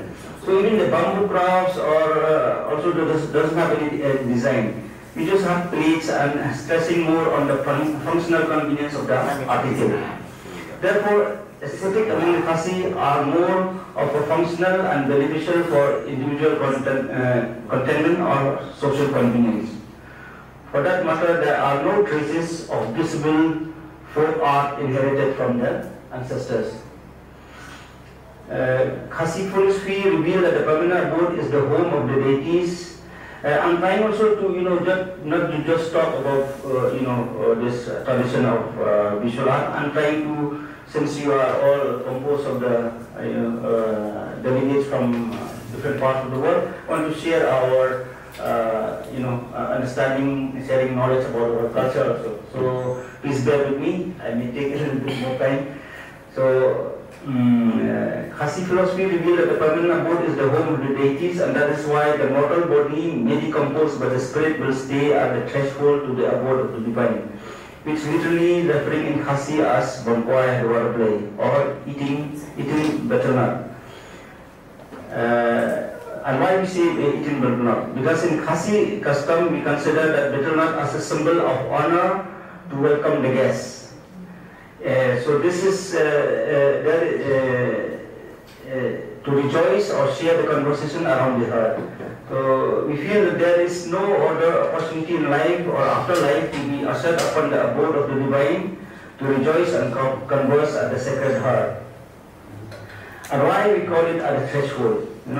Khasi regard reaching the doorstep of the abode of the divine is the ultimate, and still much more privileged to eat betel nut and share a conversation inside the home of the divine.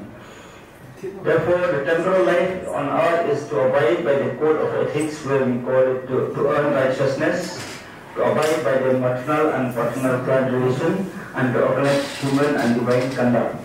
I want to emphasize a little bit on this aspect of maternal and paternal plant relation. We are also like a few other cultures across the world, very few. Among us, we have this practice of matrilineal, where we trace our lineage to the mother. It's from the women. So in the present context, contemporary art expression is emerging and prevailing to reveal Khasi thought. Some artists portray elements of Khasi identity in their artworks. The facade of the hut has been the display area for the menfolk, particularly hunters and warriors. Usually, the antlers of the stag are fixed at the upper frontal portion of the hut. Let's see the next slide. Next. I don't have the pictures here. Sorry. So they used to put the put this antlers of the stag at the facade of the house. After the introduction of the architecture here in our part of the country, which we call it Assam type. So the builder of the house also would install the created image of their personal choice on those frontage.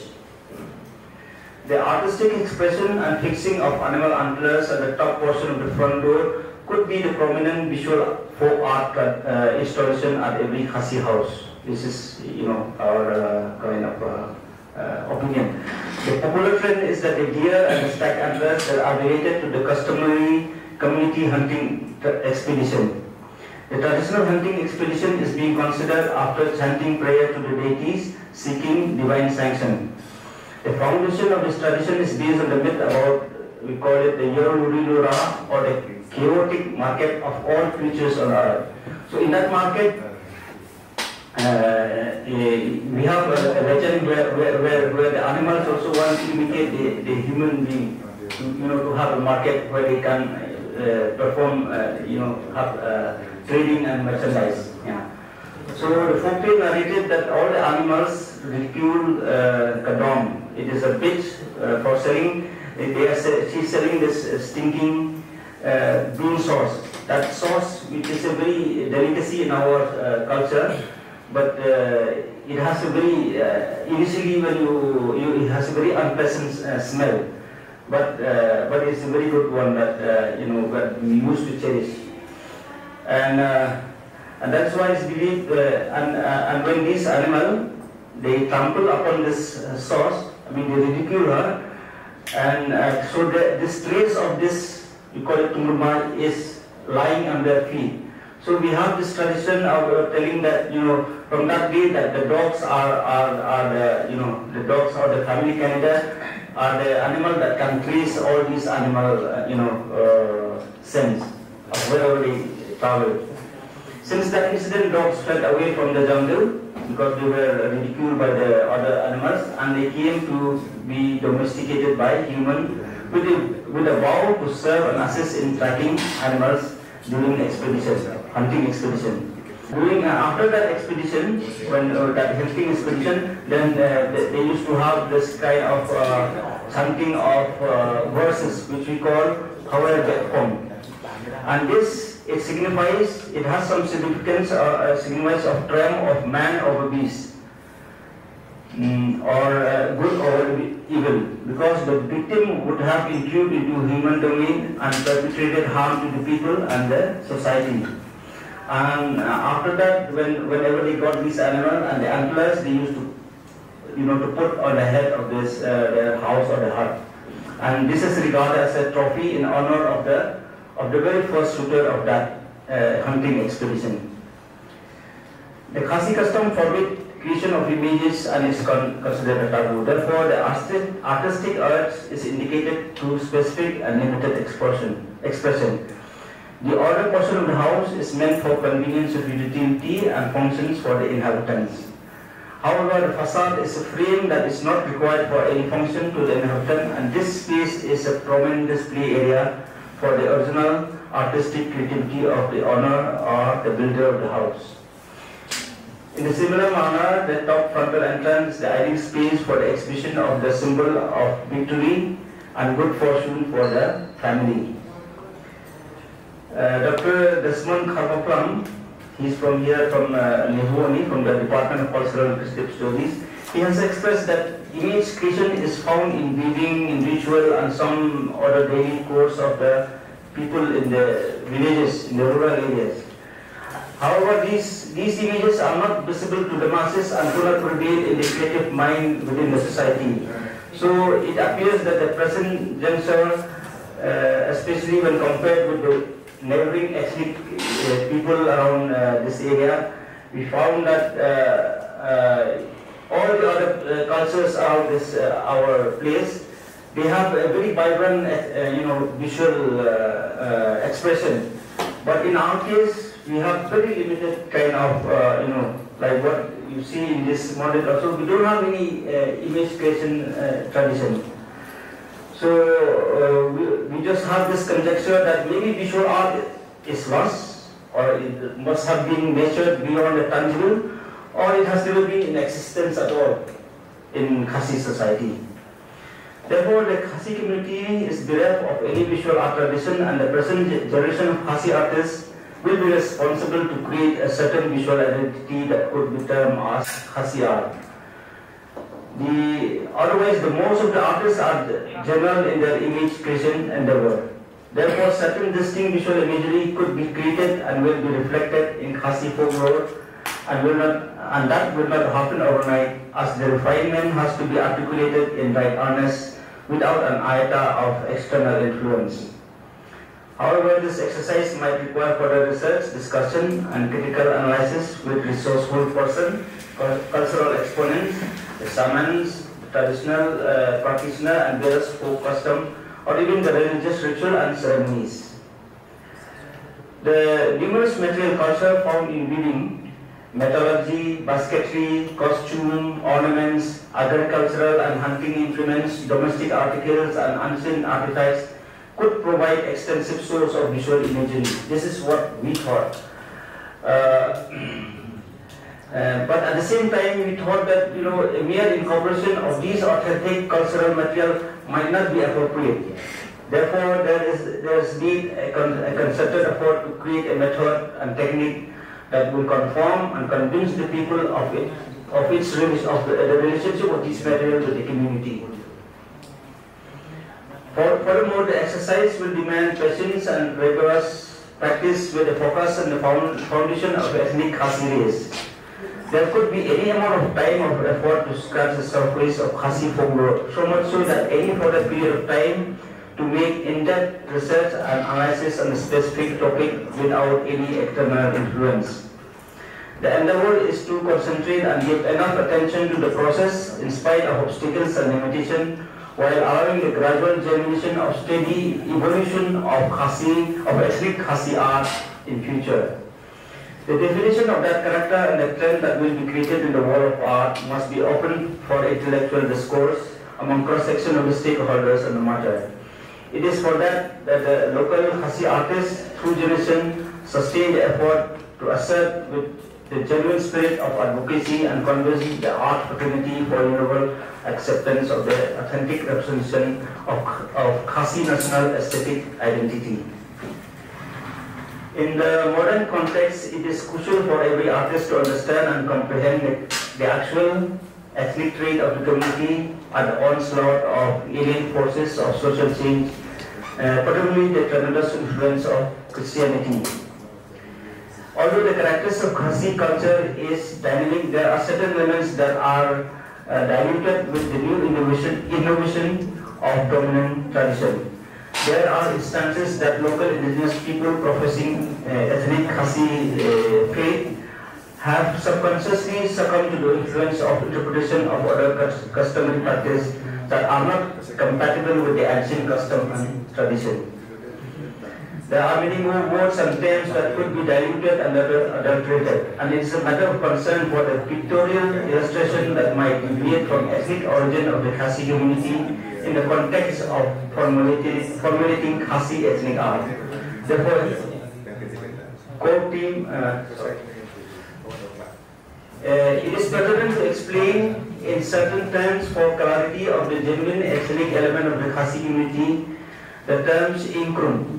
Now I brought this aspect because this inkrum means the rib cage. So we used to in our Khasi phrase, we used to call it to refer it to for making partners, which is derived actually from the Christian concept that Eve is created out of the ribs of the Adam.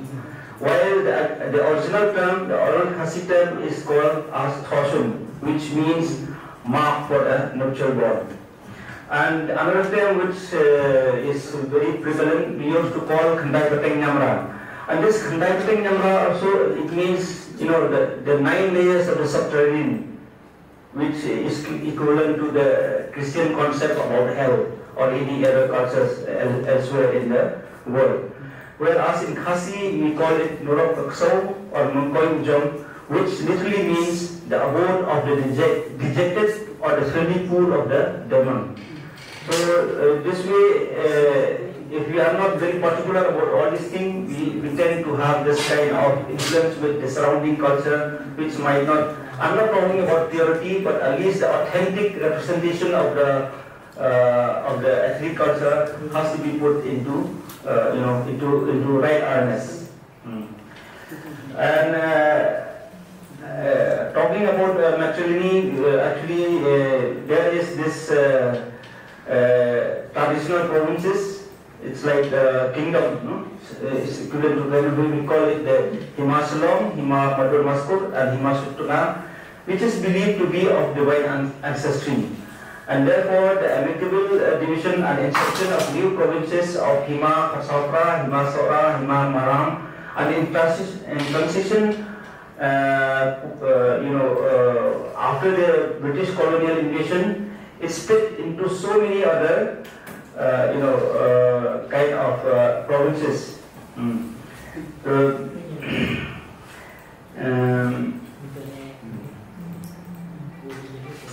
another word which is incorporated in our community, which we call curators.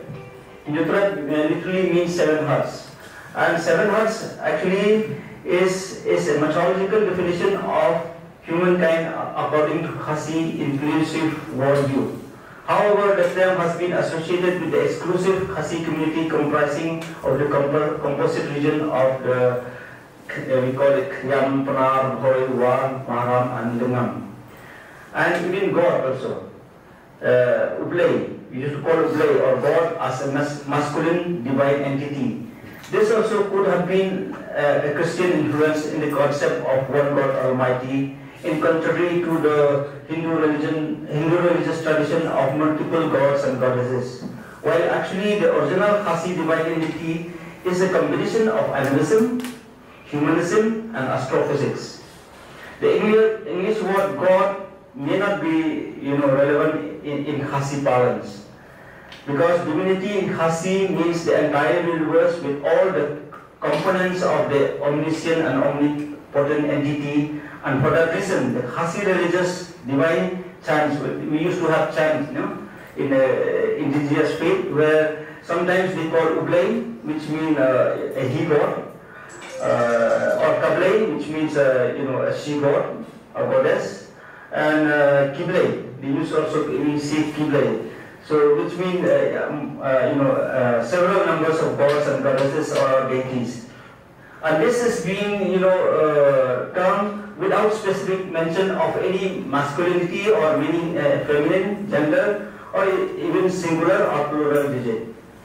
So that way, essentially, the Khasi term for the divine means that the entire human race, along with all the creatures, nature, every element on earth, the universe, is one single entity of the divine, which is perceived as the divine God. This is the reason that it is prohibited to portray the divine in any visual form, because it is purely a spiritual, without any elements of theology or philosophy or any branch of knowledge system. It may be difficult to extend the thought process to such extreme, but the consciousness about it is enough to enable the artist to exercise their potential in creating the image-making tradition that could be recognized as the ethnic Khasi art, if not the folk art, because folk art now it's not possible anymore. We don't have at all. So the serious engagement on the cause is commendable, but actual situation and distinct character of the society could not be ignored with spontaneous visual bombardment by the present generation of artists that could contribute to the entire purpose of the endeavor. Perhaps the emerging and prevailing urban folklore in Shillong city could add certain elements that are relevant and satiable to the cause of the dynamic Khasi aesthetic identity. The ultimate vision is that the ignition is already sparked with the light indivisible at the end of the tunnel, which the present generation might not be able to relish the radiance of that Khasi ethnic art tradition. However, the sincerity, dedication and commitment to the cause of the present generation of artists may pave the way and set the path for the future generation to see the light of the day in the right direction. The relentless effort of today to look back at the ancient wisdom of the past will project the vibrant and dynamic tradition and shall cherish for posterity. This endeavor is not the exclusive task of visual artists, what we feel. It's not only the visual art fraternity, but the participation and responsibility of every fellow of the community to strive for the ultimate objective of inclusive prospect in the vision statement for sustainable tradition of universal art consciousness about the Khasi community and the entire humanity. The day is not far when the Khasi ethnic art tradition will find a space in the vast horizon of universal cultural diversity. So this is a little presentation from my side. Thank you very much. These are few of the images that we have done pertaining to all these aspects of myths and legends of our Khasi society. This is the one that our chief guest commissioner was mentioning, that we have done this mural at the entrance to the cultural complex, which we call Central Library. Yeah. This is one of our, Benedict and myself and a few other artists are there, and we went to this because this also is part of the connection with the, with the traditional role that is prevailing here. And this is a place where it has, some connection with our belief system. Yeah. And this is now you see even in this kind of wooden block where we use for we don't have any any design or any so that way our tradition doesn't have any image making tradition. Yeah. And this is I'm just trying to portray also the effort that we have been doing throughout the years. Where we have, in this one also we have international participant. Here you will find this person is from Thailand. And that time he was, and this lady is a folk person from here who are doing weaving. So she doesn't know any English or neither she know any Hindi. And he doesn't know anything, he knows only English. Otherwise his own Thai language. But every evening they used to move around. And then how they communicate, you don't know. So art is one medium that has bind them. Yeah. This is one of Benedict's work. Yeah. It's a concern about our folk tradition. This is one of our activities that we are doing. Okay. Thank you very much. Okay. สวัสดีครับทุกๆคนนะ Hello. Good afternoon, ladies and gentlemen. My name is Dr. Surya Chaichalerm from Faculty of Fine and Applied Art, Bangkok Thonburi University, Bangkok, Thailand. Today I would like to present my painting creative of abstract painting series Poems from the Field. The creation of abstract painting is poem from the field, really aim to study the theory and practice of abstract painting that relates word and image with visual elements to a framework of creative and innovative analysis. The conceptual framework for creativity is based on the study and analysis of data, inspiration, and concepts, then leads to composition to create a painting that has a subjective denotation and connotation meaning. I also inspired by nature, observing phenomena that change by using grassland and the primary field of information. The idea is concept. The movement of the solving method is writing poetry, rhythm, and aesthetic. But painting is a poem that is not a word, because it is a poem of reconstruction image. I feel that nature is alive and moving. It's not different from a poem that has its own melody. Starting at the middle is poet mood in my imagination. I have a systematic creative process divided into 3 parts. And first, in production, I review literature. To production is a process of production. 3, I practice and exhibition. Okay, there are 3 phases of my painting work. Painting in 2018 to 2019. This work is complete abstract connotations of peace and movement, forest and stream flowing from high mountains. This is a crayon on paper. This work is complete abstract connotation of peace and movement, middle and streams. Both works are based on technique crayon on paper, which is a study of natural phenomena as a model. Painting in 2020, I began to develop from the concrete nature to the more abstract, with the technique of acrylic on canvas, acrylic and pencil on paper. This work is like a nightmare on a window in a dark night. This work is Climb the Mountain with the Wind. This work is reflection from the stream on glass at the end of the rainy season. Three works through online exhibition in positive energy art. Painting in year 2020 to 2021, I create painting as an abstract work with the technique of acrylic on canvas.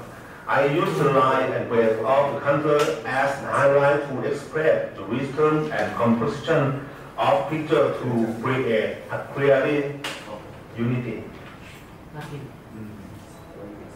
This work is the series of a poem song on the Nile Middle. This is the Thailand Art and Design exhibition in Bangkok. This one is grassland in the night of yesterday. This work is when the sun is dark, the moon becomes dark and full of lonely truth of the middle on the day when fog unfolds. And the last, this work is poetry of the fields. The paintings in this period have been synthesis from all creation and then reassembled then into abstract painting, expressing their own feeling about phenomenon of grassland into piece as poetic rhythms. Summary. In summary, all my work are the process of study, analysis, and synthesizing from data, knowledge, theory, and practice, leading to creation of unique abstract painting. I feel connected to natural phenomena that are different about able to coexist because the difference in the natural phenomena is unity in mind itself. I think that I write poetry through painting and distribute exhibitions to public so that I can interpret from the image and gain access to essence of my contemporary abstract painting. I would like to end this presentation. Thank you very much. ขอบคุณครับ So I'm Throuhg, sorry for my long surname, but can you call me Throuhg? Travel and have the good trip in Bangkok too. So I will be presenting my hometown too as the capital of Thailand, but especially in the old town Bangkok. And it has been my very long-term work about the very basic skill of watercolor. And the objective of the study, every time like we go out, it's like 3 main areas. It's going to be in my boundaries of research. The methodology that is before I go to any places, I will get more information, especially in historical information, and also this history will take me into the community and can have more interview with the people in communities too, and I will have in-depth information from them and know what exactly they want and also what exactly that changed themselves and what left in the communities. The whole process of of the research, this process will be just only in the middle, like in data collection, this one. So it's very, very like in the early process, but it can make some of the academic approach that I can transfer it to community and also to my students too. You will see the work after. This is the history of the area, but I'm not going to tell it all. I will be very brief if the time is intense. Okay, I was like starting with like empty land of the area, and I said from the history evidence that what happened in the area. So we start with those temples and the religion buildings. That is like normally like set up the community after that. So next one is the mapping of ethnicities that show the diversity of Bangkok Old Town. This part is only one part up north from Bangkok Old Town. So we will see like a lot of ethnicity like Hainan Chinese, Khmer, Yuan, Laos, Malayu, Java, Mon, and also some of the south part of Southerners from Thailand too. And after that, the architecture that changed from time to time. It started like 1900. So the influence of Westerner and outsiders that came to Bangkok. And the idea of travel is just changed into roads. So the river canals is just like complete, not completely, but like slightly changed, like less important. So the road is forming the planning of the land too, and it happened. It affects to some community that can be like lost and also like less visible. And also the palace set up over there as well. So it changed the landform too. And what left, it showed the cultural heritage over here. And it will be the place that I go and take that activities. So I select all the sites from this highlight, like the colorful one, but it can be hardly seen.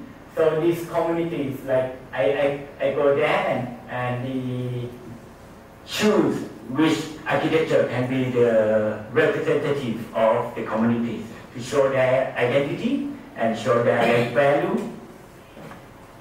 And this one, I group it as the major construction. Like if Bangkok have that major construction, what community will be set up come after that major construction.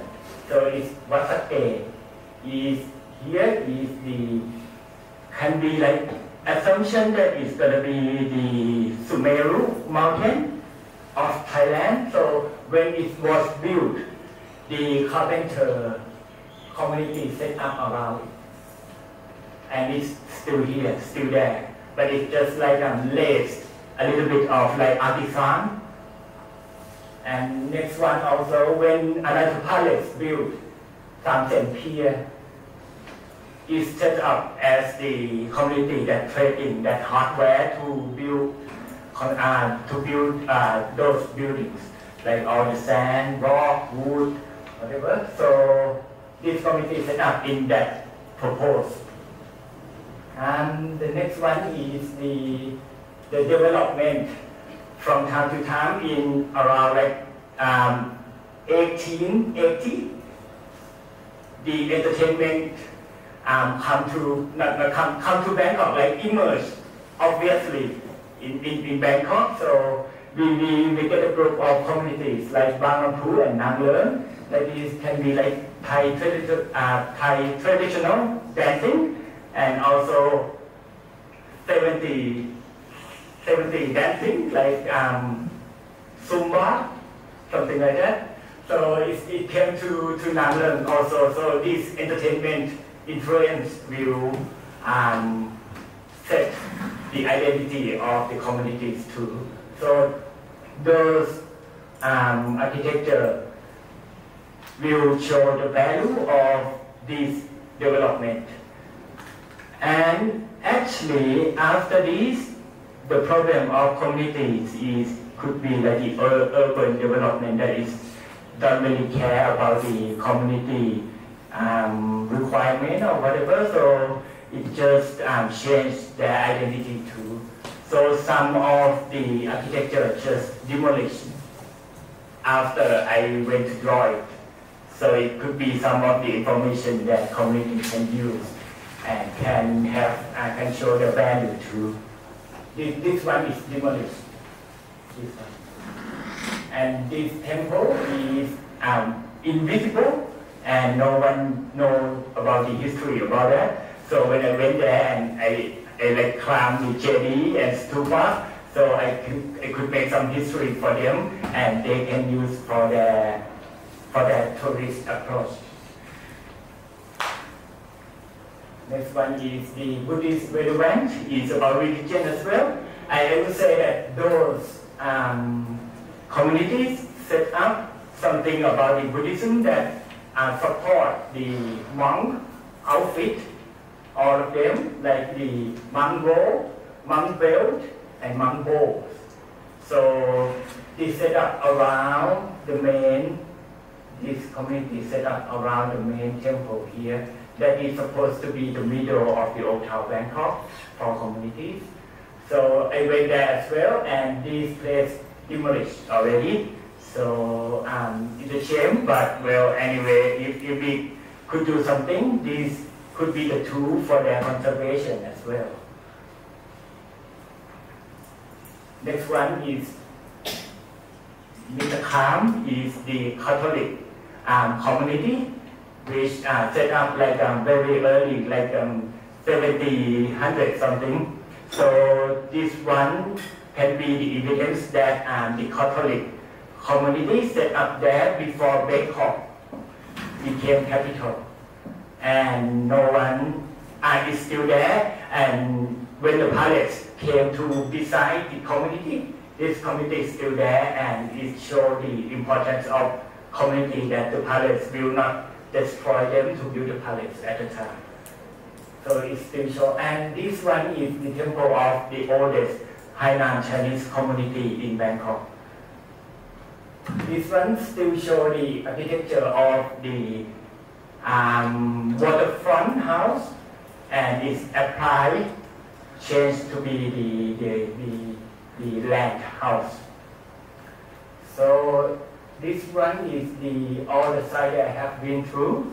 It's not only the history and the old building that I have been. I also try to search for the new modern architecture as well. That is going to be like our heritage, and we can set some plan for them to manage in the future.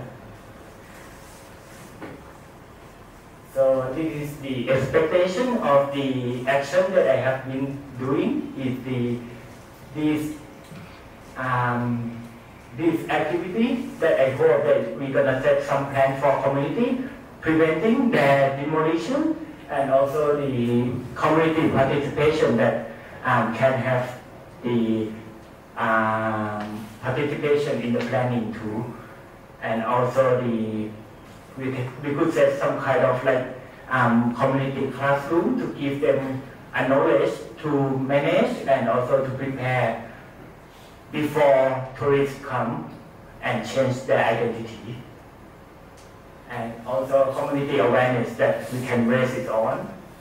And after that, we could set some communities like based tourism, and they can manage themselves, and they can conservation concept themselves as well. And this is the work that show the map that apply to community, like tourist map and also the cultural map, and I changed it into some kind of fine art work, and I show it when you came to Thailand. And this one I applied it to my class, This is my students' work, and they can have the action with the local people too. And after that, if I don't go, students can go and have the relationship with the community by themselves. And sometimes they know more than me now. Okay, so this is all that the work that I have been doing, and thank you very much. And please visit Bangkok sometime, and I can be the motorcycle rider for you, as you have been. And some drink, if you want to have like fresh drink, that's Nawat and me always. Ulas. All right, thank you for your attention. Thank you so much. Thank you, Positive Energy and ICSSR, for hosting and giving the chance to speak about the time, basically. So this whole study is a practice-based study. Also, most of the part is my curatorial, which I conduct with my initiative called In-Process Live Art Practice. So we do the performance art, live art, a lot of curation with that. Also creating the archiving or documentation on the performance art itself. So today I am going to present performance art practice during the COVID-19 era. The so the whole question was like why I am doing on COVID-19 and what is the reason to do some research on this. Because in COVID-19, during the COVID-19, one of the most affected practice was the performing and performance art altogether. And my question was also, yes, even that the artists were so creative, they found out a different method and ways to execute them and communicate their practice through the medium of video, camera, and live streaming. Okay, so I'm just going through the quick visual presentation, and there is some idea, and I did some interview and still it's going on. So there will be some gap. So being as a performance artist, we primarily work with the body and interaction with the audience and space, material.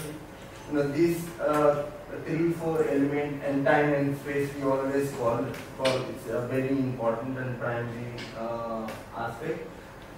I started observing this whole practice from the beginning. What happened in Be Beyond and First Collective is based on Germany and Belfast, Norway.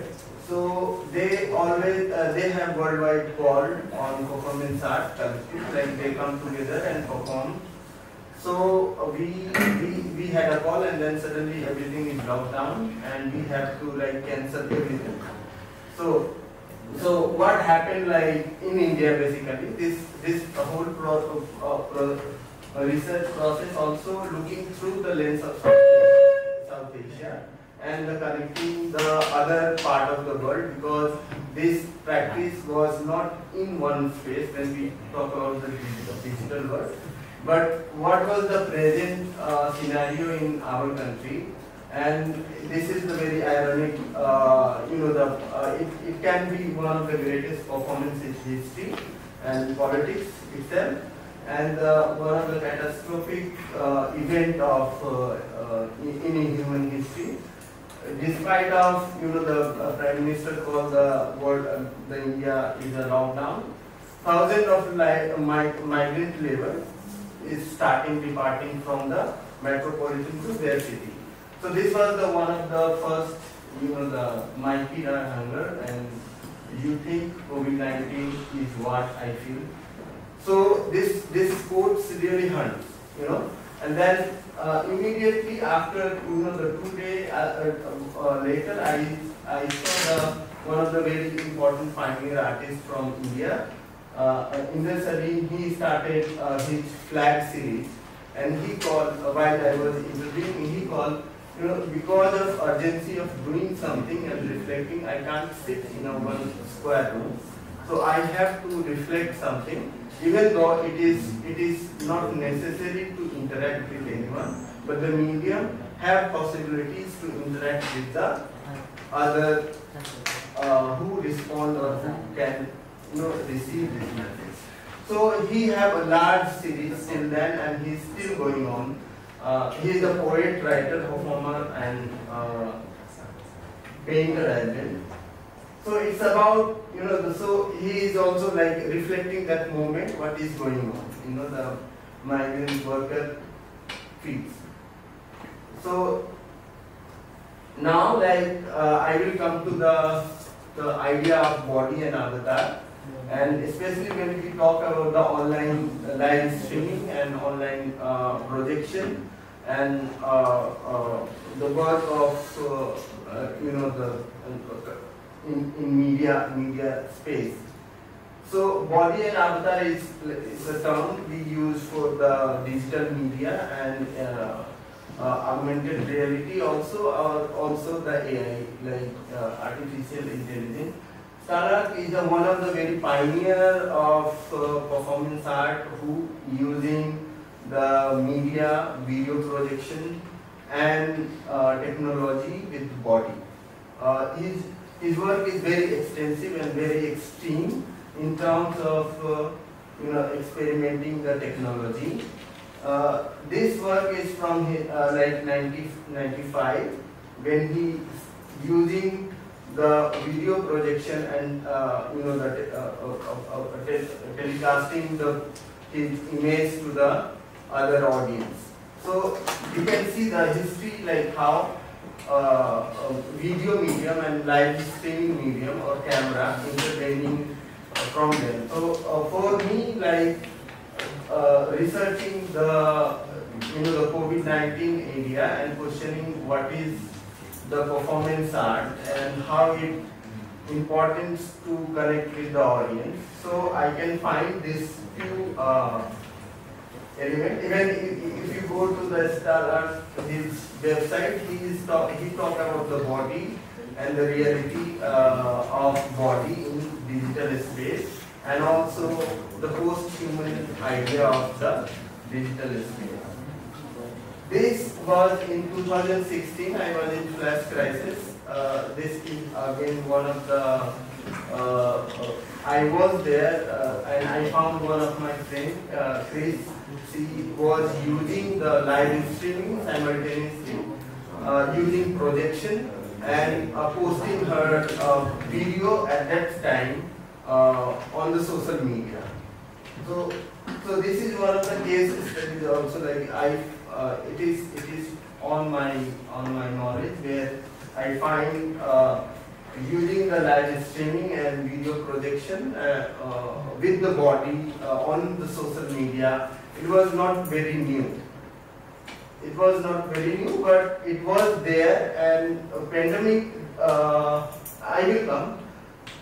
This is other case studies about the.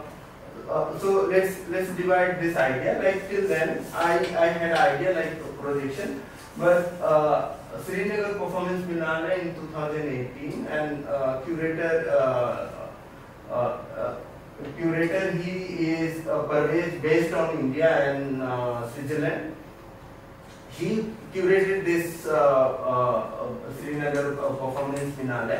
But what he did experiment with the performance art, and he collaborated 2 cities in a virtual space, and he asked the audience and artists to perform, and there was the projection of the Basel in Bangalore, India.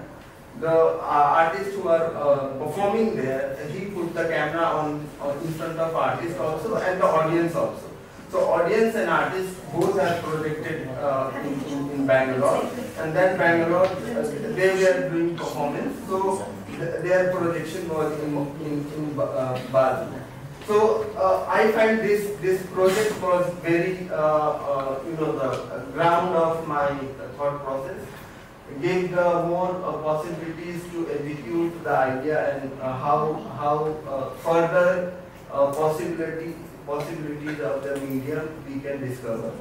And also, it's not about only the medium, but also the questioning the Western world and their privilege, or also questioning ourselves as a body and a vigilance in a digital space. So this is one of artist Anupam Saite's work. I met Ali and Batil. He's basically an Iranian artist, also based in Swiss. I met him in 2019 in Pan Asia. He was also experimenting with the camera and digital platform while he was performing. So this was in 2014. So this was me, like in Pan Asia Performance Art Festival in ACC. I did a 3 call because I was basically questioning the idea of space and time. And I was in ACC, and simultaneously I called 3 friends, the performance artist, 1 philosopher in Vienna, and I was talking about the idea of space and time. So this was one of the experiments I was doing with digital. So okay. So after this image struck me because this is from the Belfast group of members from Norway, and she posted on 20th March. It was the immediate lockdown we had in India, and also in Europe it was prohibited to go anywhere. And on project Equinox it was a part of Equinox, so it gets more cancelled. But the image, it speaks a lot. Then we come up with the idea of curatorial, which we call a room of thoughts. So we were 3-4 collaborators, and we started the looking how we can curate the performance art on online platform. And this was one of the very first curatorial we did in process. And more about like we are collecting the South Asian performance artists from Pakistan and other New Zealand also. There was a part of Nepal, Sri Lanka, and most of the South Asian part.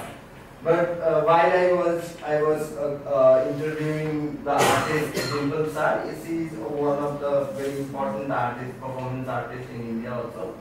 So she quoted like in her interview, like the square space of 6 by 6 meters become the new possibilities.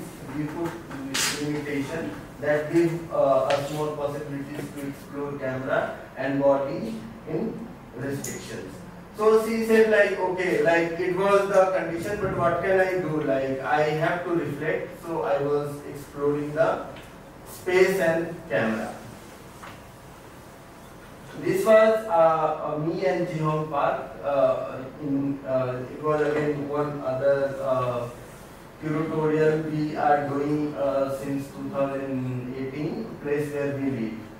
But this place is Sector 26 in Chandigarh. And once you go in this place, you can't believe, because in India it's 1,000 of people at one place. It's super crowded. But while we are going here, like we find complete empty space. Also, doing anything, it was really very hard, because the police can come and just bug you. So this we did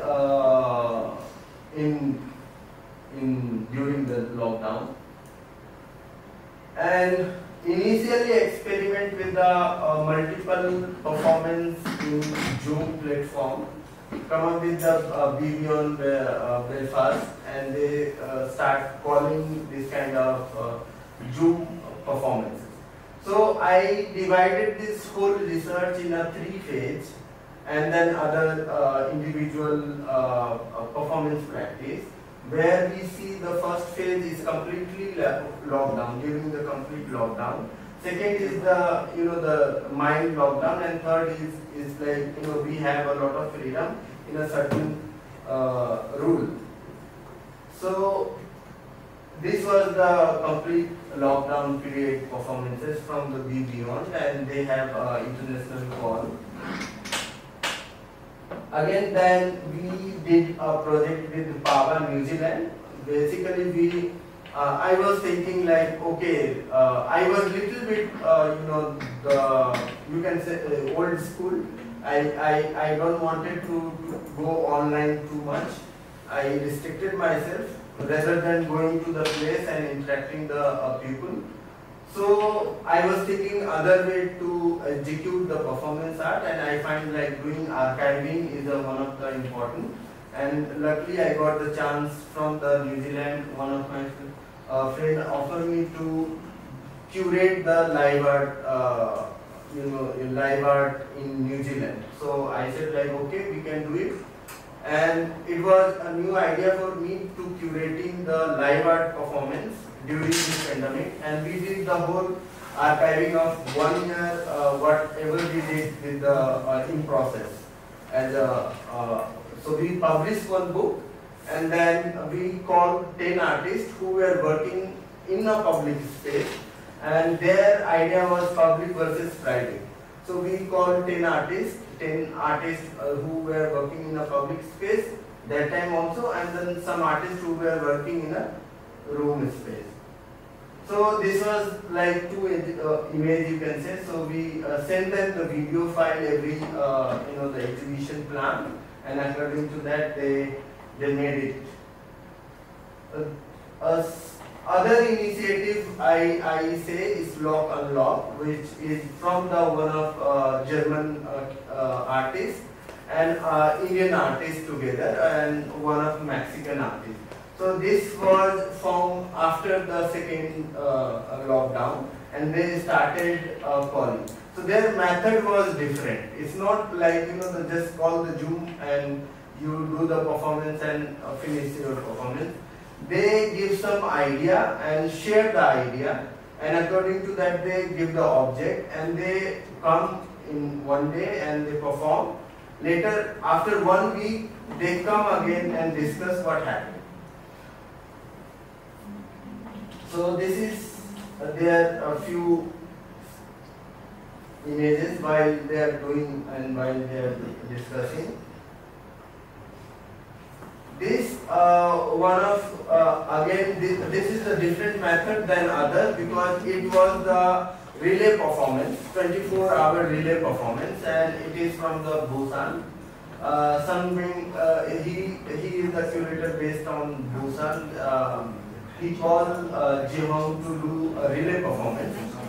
So I find this idea was also interesting, because we all are communicating with the different time zones.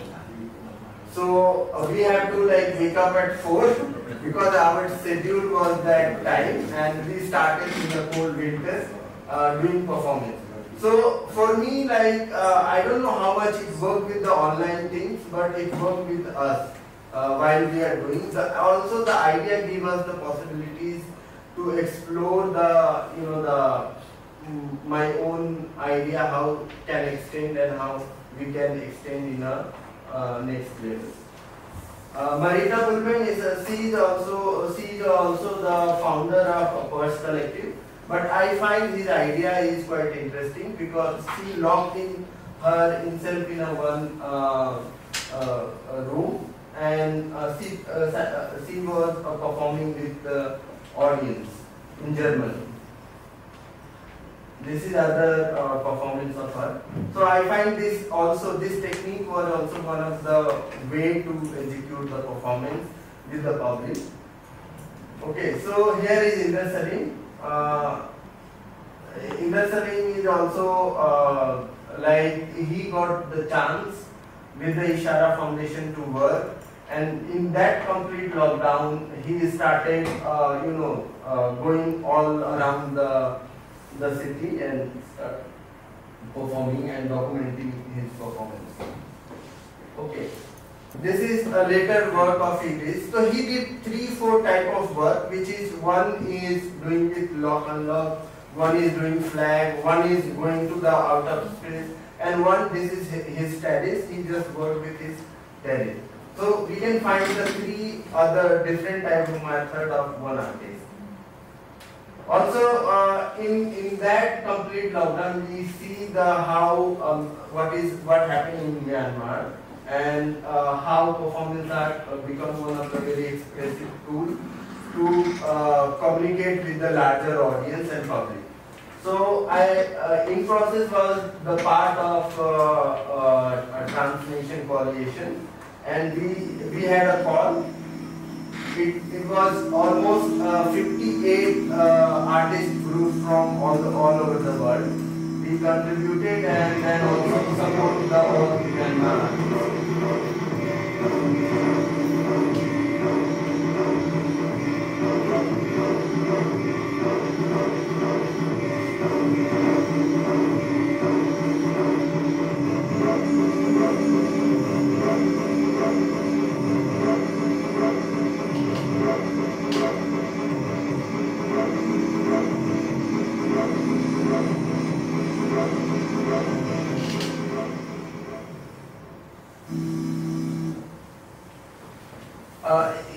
Parvez is one of the very favorite artists of mine, because he is one of my artists who work continuously in lockdown in a public space. So also I am doing the PhD on performance art in public space.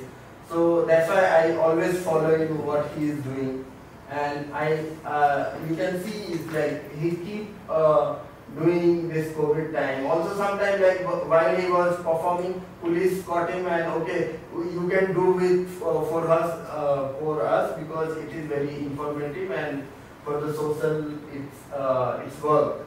So it was like his method was like that. Second way, this voice is translation. Again, the German-based curator. He called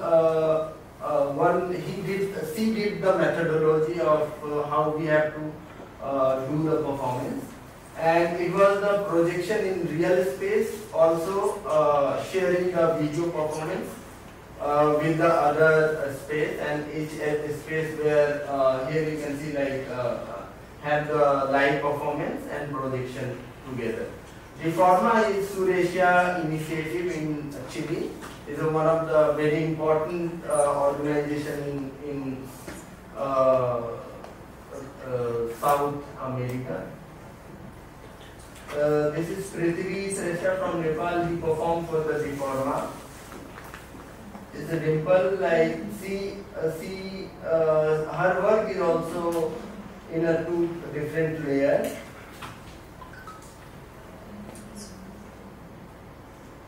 Okay, so again, like body become one of the major tools for the protest, and we again did one project on in farmer protest space. It was really hard to get there and perform, and this is one of the Prabuddha Dhanush recent what happened in Sri Lanka, we can see.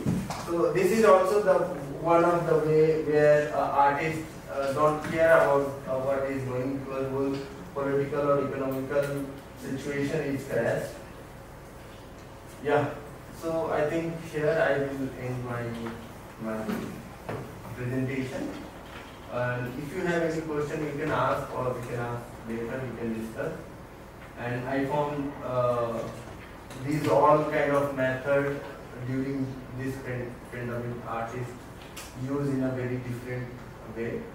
And this last image can speak you the what artist is, what performance art is also very much connected with the society and for the activist nature of the performance art. Is really helped, even it is in the very diverse situation where we have a lot of restrictions, and boundary. Thank you. Well, very good afternoon, everyone. So I'm Kishan Bagdi, PhD Scholar cum Assistant Professor of Royal School of Fine Arts. So actually I'm doing my PhD under Dr. Mushmi Jaka. So where hectic days are going on because exams are going on. So I have managed to come here, and in a very short time I have managed, because I'm going to a part of my research work. So you can say it's very pathetic also from my side, and somehow you can say very exciting for me, because in Assam we have two regions. It's called Brahmaputra Valley and Barak Valley. So two regions have a very big gap. Because of that Meghalaya, we cross the Meghalaya while crossing the roads. So right now you know that in Silchar we have a flood situation. So sometimes always we overflooded with the flood, and the people are suffered lots of things. So when I stayed in Silchar, I studied my Silchar. So I found that the potteries means how the local people are just giving their time to keep their tradition alive. But when I shifted from my hometown to Guwahati, so luckily or unluckily I have came here. I don't know about that. But my intensity is there to know about the local identities. So I really focus on that. My research also so going on that particular basis things. So I'm not taking too much time because already we have taken a lunch. So it is lecture is so boring, I know. But sometimes you very much time frame. I believe that. So I'm not going to discuss about these things. So basically I'm talking about three communities. This is called Hira, Kumar and Rudropal. So we know after the independence, means in the you can say Bangladesh. So 1971 when partition was done, so three districts called Karimganj, Hailakandi and Silchar, Kachar district. So it is come under the Sylhet district. So when it comes to the Assam, so it's very difficult for us to communicate with the Upper Assam. So they are practicing their artworks as well, and the Upper Assam are doing practicing their artworks. But the question is that when I have come in Guwahati, I have got lots of things, because in 1891, one writer was there. This is called E.P. Gate. So Edward Gate. So he has written one column about 130 years ago. But after that, lots of researchers had done the work, but then missing was done that they are not touching the Barak part. I don't know why. Because of that, I think the communication, or there is a very hard communication for us to come in Guwahati.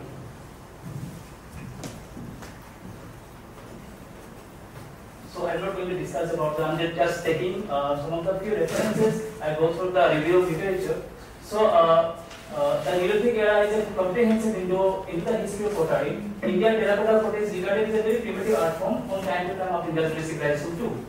It is regarded as a poor man's art, but over time it has occupied a distinct aesthetic value among all traditions. So I have got one book. This is called Free and Barn, 2005 written against archaeologists. It mentioned that pottery was made of three ages, like the stone, bronze, and the iron ages. So come to the potteries. This is called Kumar. This is called Kumbhakara. Kumbhakara means color. We know about it because in Sanskrit we have lots of texts there. So according to the art historians, pottery industry played an important role in socio-economic life of the people in the period of 200 BC to 600 AD in Assam. So the discovery of ancient pottery is immersed lots of things in Assam. But we have discussed, we have come to the close because we have had to search lots of journals. So I have found there are four categories distinct clues were found. This is called mark pottery, incise pottery, stand pottery, plain fine ware. So I have just mentioned what is the meaning of that, because court, incise, and stamp pottery we know because they belong to the fine arts. So this is a very common term for us. But it is already practiced in so many years ago in Assam also.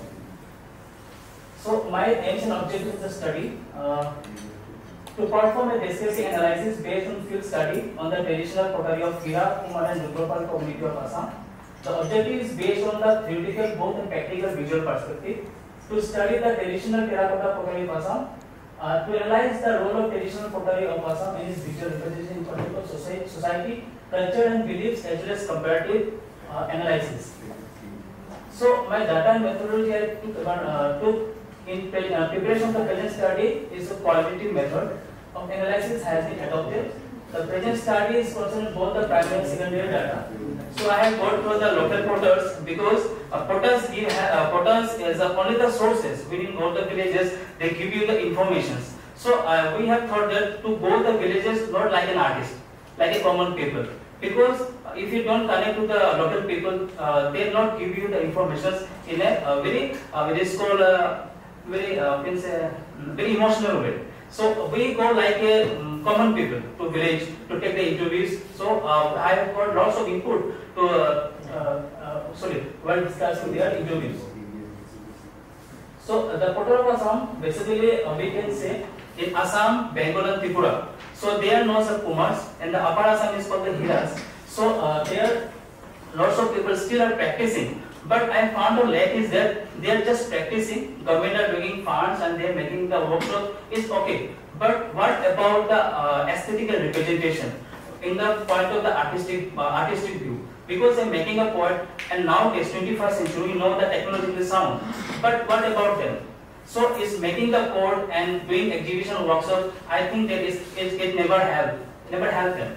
So another thing is that if we compare the technologies, like looking at the performance art and lots of things, how could we can manage them in our art forms?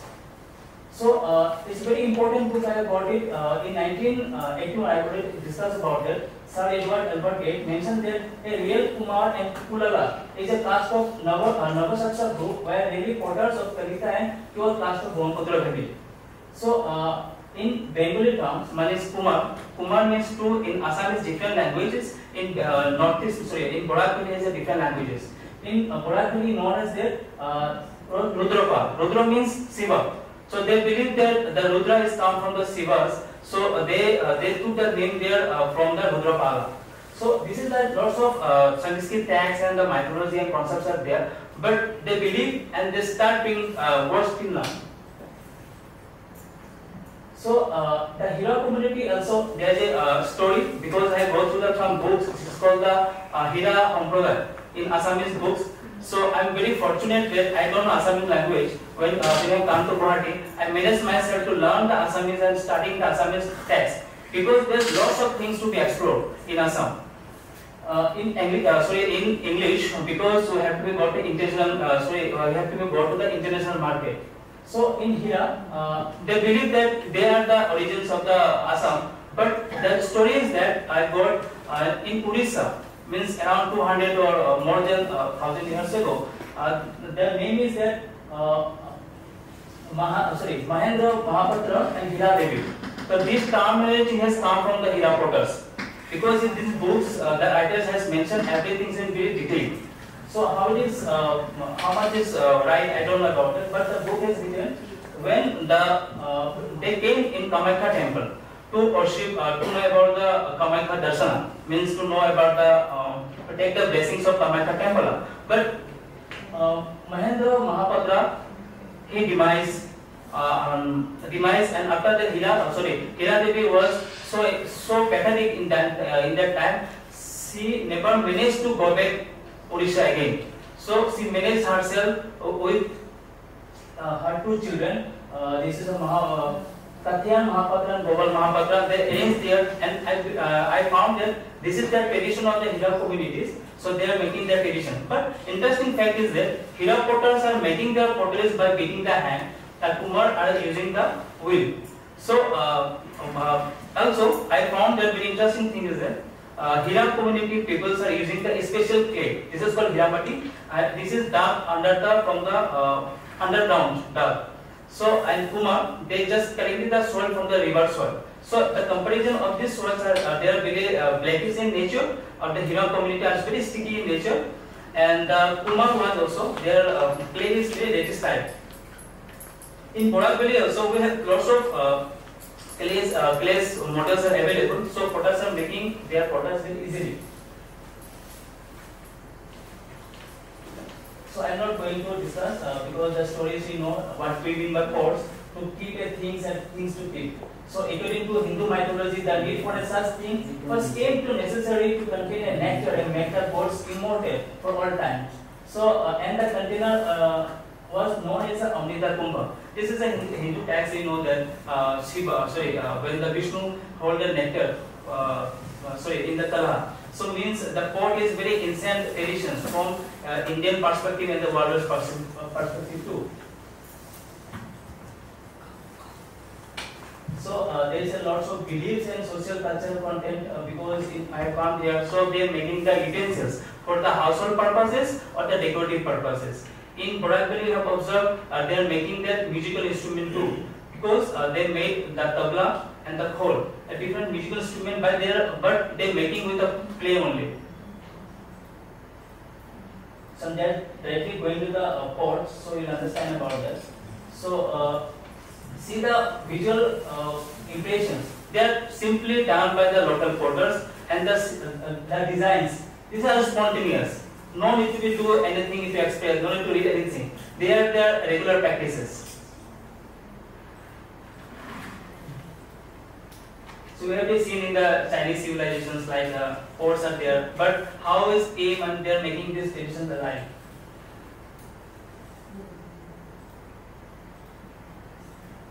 So there are different types of diyas they are making, but I believe that they are the real artists because the transformations without taking any sketches, drawings, how they are making these things, very challenging.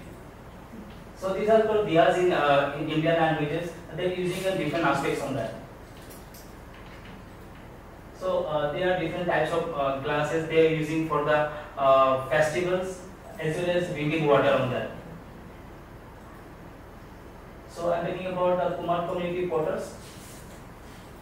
So this is, I just mesmerized, I just visited in Majuli. So I just found that Kumar potters, they bind the pots in such a way, so it looks like a architectural designs. See, this is how they are maintaining these things. So I am just going to plan that how this involve this community into the visual art forms. So this is a simple hand press object. They are just offering, means it's for agarbatti stand they are using. But I found very interesting aspect on that, the face. So it is simple by using the dots, by using the pan like that. This is the earthen lamp. At night, because there is no, I have visited there. There is no electricity there, so they use the kerosene and the lamps only. So in Borakbeli, they use this kind of pots because Kumar Rudrapal, they are practicing. They are much more practicing artists. So they are the pots and designs are there. Actually, you know about the purpose, so I am not going to explain anything.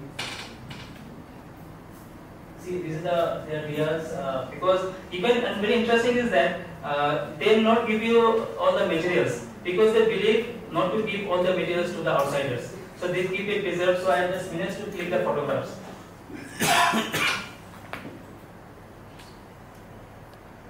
So in Hira community and the Kumar of upper community, upper Assam, only the women make this kind of utensils.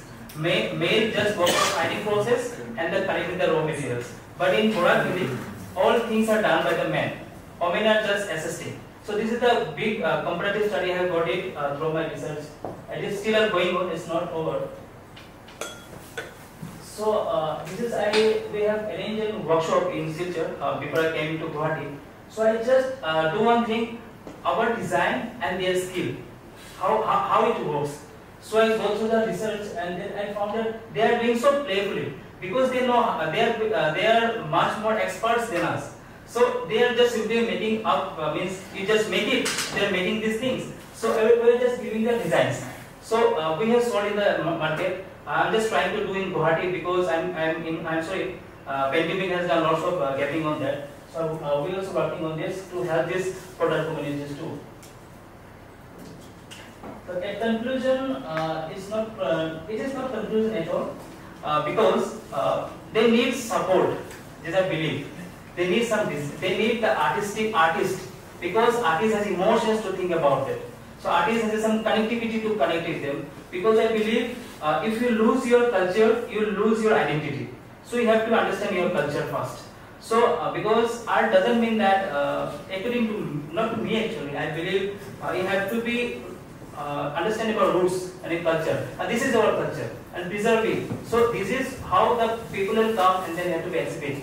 So people know that no, this is the region of the cultures. So these are again declining. Another reason is that the arrival of the plastics.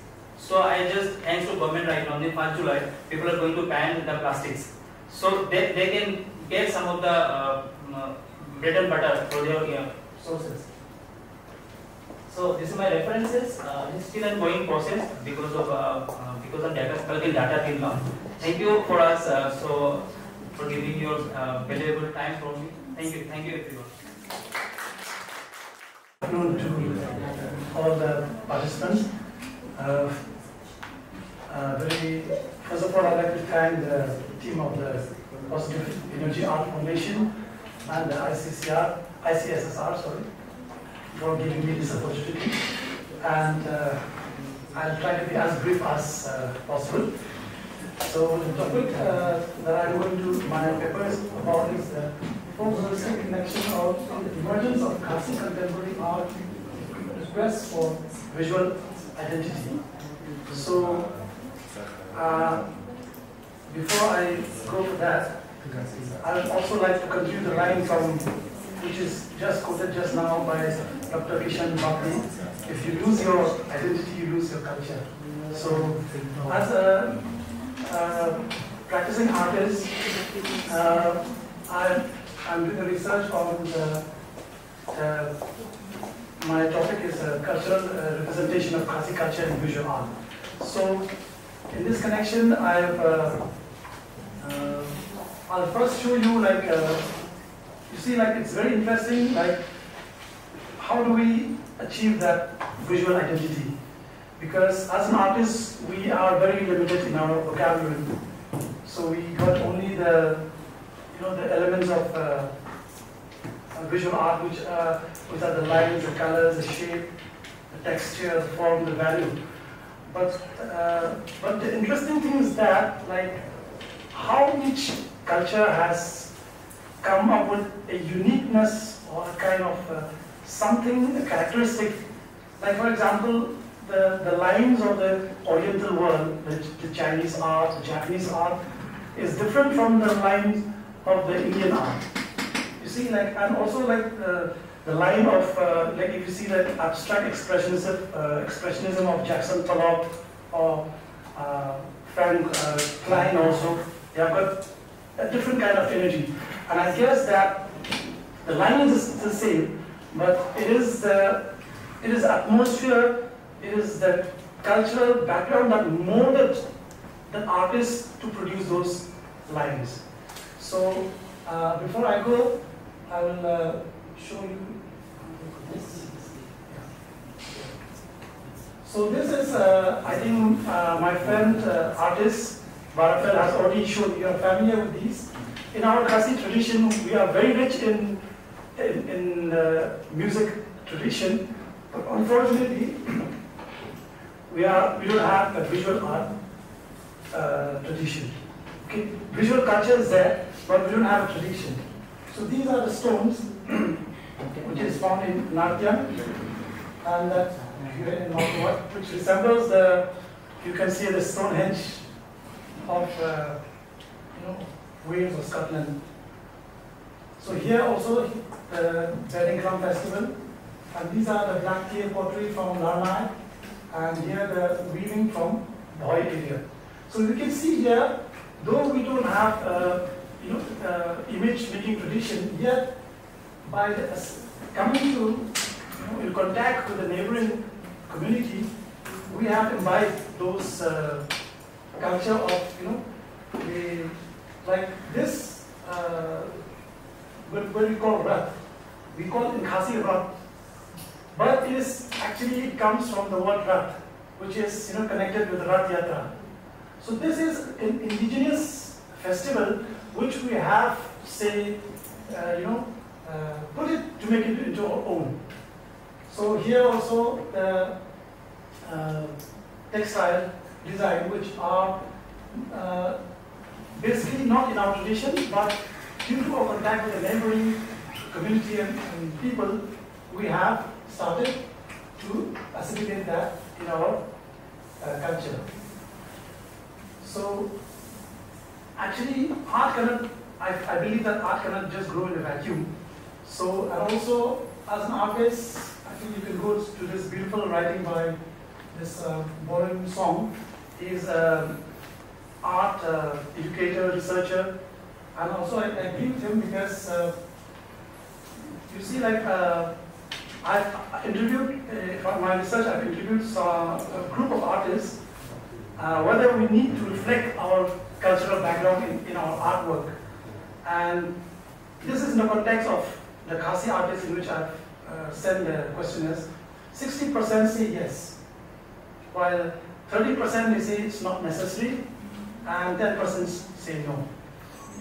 So this is a very rough, because it is a very subjective matter, but still then, despite the fact that we don't have an art tradition, so to say, visual art tradition, yet with the coming of the missionaries and the church paintings, there is, an art practice, and it is very recent. Maybe if we can think like the coming of the missionaries of the 1840s, we started literature.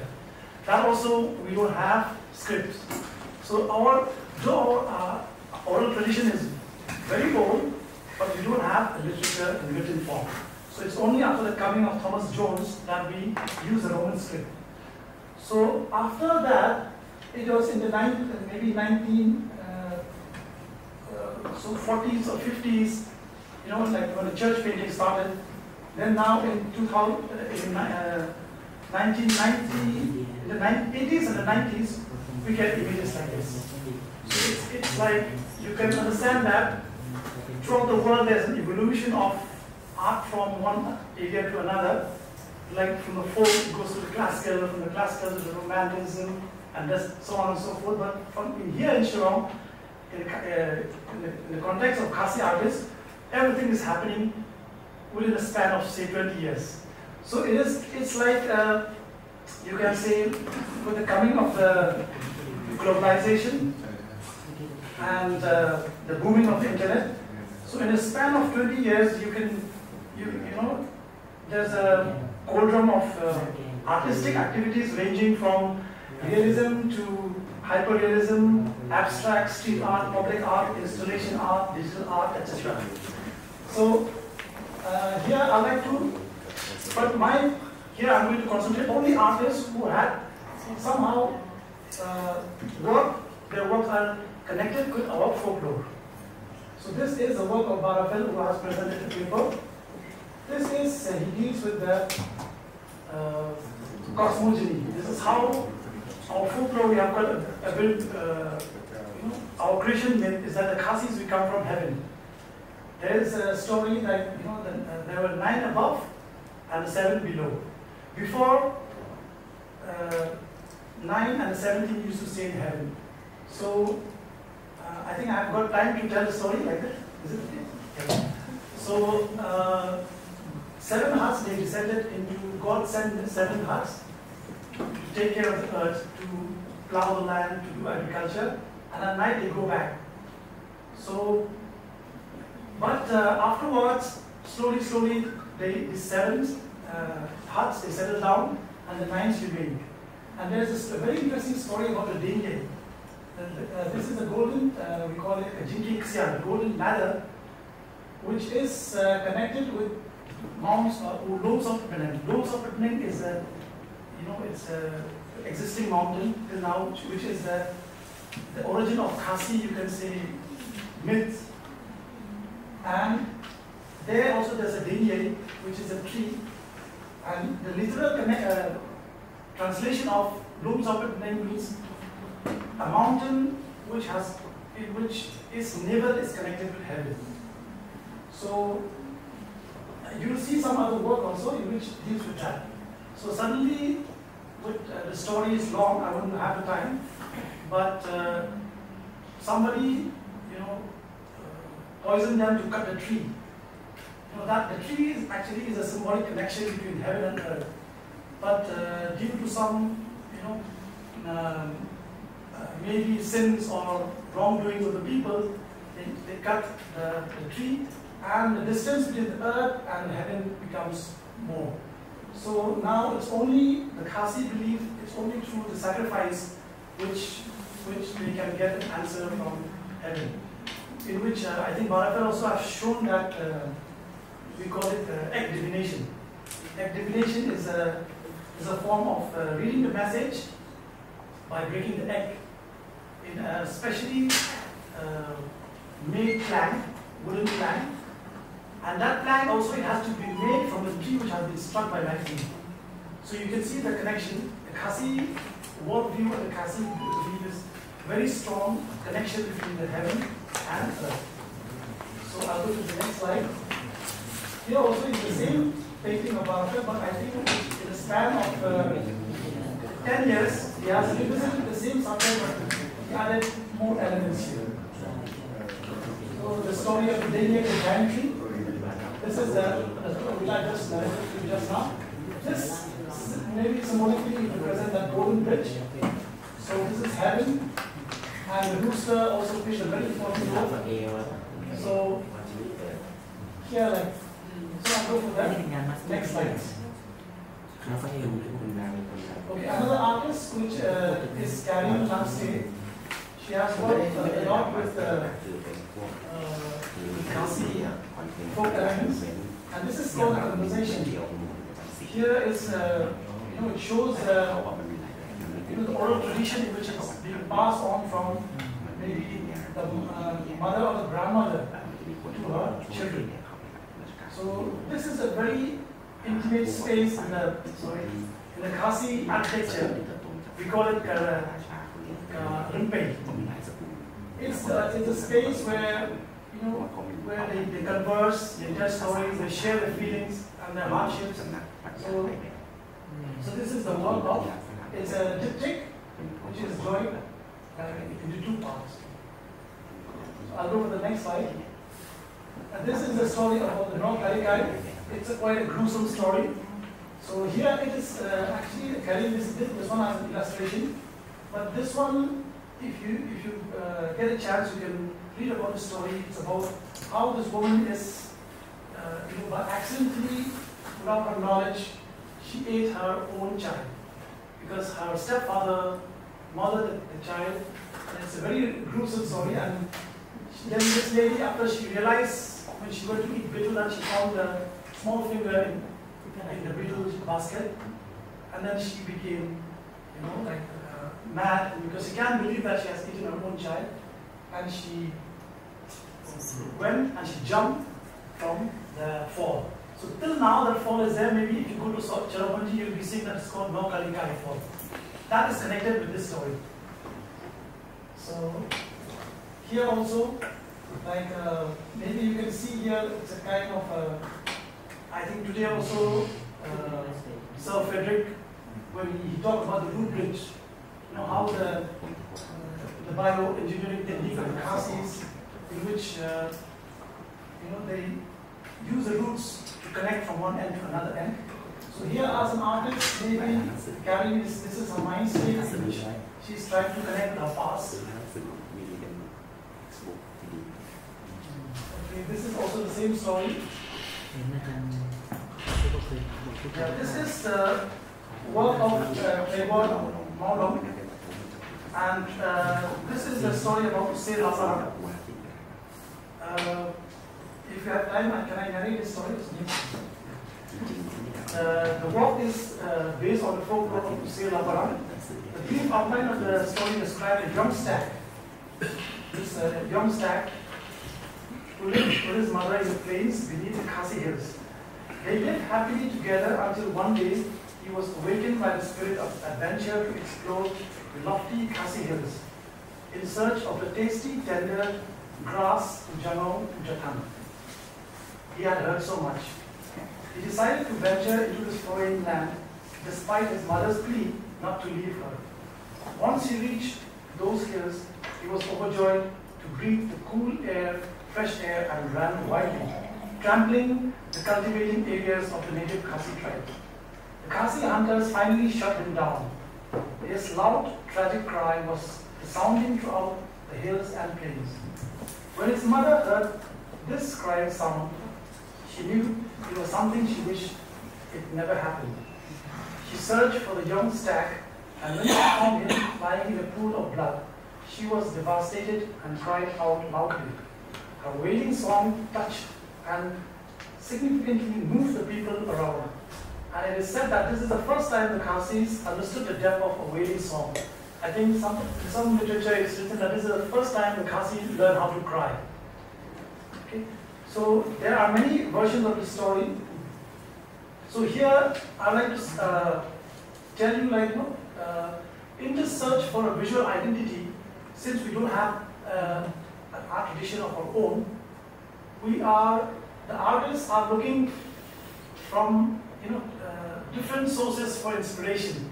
So in that way, there is like a kind of you can say influences or eclecticism or a fusion. So here also, I think I'll go to the next slide. And all this happens because I think these artists, once they go to study fine arts, they get accustomed and they get familiarized with all the different isms of the world, the different art movements and all. And I think it is these knowledge which they try to look at their own culture, and they try to apply it, or maybe to do something which will reflect the cultural background of their own. So here the next slide is, there's a Persian miniature, the hunting scene. So you can see, though Throuhg, he didn't use the decorative elements here, it's like almost monochromish, and it's not colorful as a Persian, but yet the use of the golden sky and this vegetation here are from maybe his influence from the Persian miniature, because in Shantaniktan we have got the miniature copy tradition, so in which we have to copy the Mughal miniature or a Bari miniature. So another artist that I'm going to speak about is like Nafi Sadyang Kongwel. She's a very young artist. She passed out from Shantaniktan. So here you can see her approach is very contemporary, because she just recently passed from there. And this is also about a story about Mao Mui Bril Mui Mao. Mao Mui Bril Mui Mao. This is a story about a stone which swallows one child. Okay, this is also based on the folklore. But what I like about the Nafi Sadyang's work is that she has, though she has used the narrative of the folklore as a background, but she has given it a contemporary, like she has touched a contemporary issue of, environmental issues. And if you go around Shillong, you'll see that there is a rampant cutting down of, destruction of trees and boulders and rocks. So in this story, the stone has swallowed a human being, and here it is a stone that will swallow the human beings. It's like, it's a part of that, interchange kind of thing. Yeah, I'll come to a conclusion. So here is a dingyang, the same giant tree, which she has represented in a different way. The tree is not there, but some kind of spiritual connection, because till now, there is an annual pilgrimage of the Khasis to visit the top of the South African mountain. Okay, and here is a Mario Pathau, a very young artist. He's an architect by trained as an architect, but he has a lot of work with this. So he is influenced from the Art Nouveau. And if you see, like, maybe Gustav Klimt or Alphonse Mucha's work, and you can find a similarity in the connection between the use of light and those decorative elements. So here also, he did a story about Manik Raitong.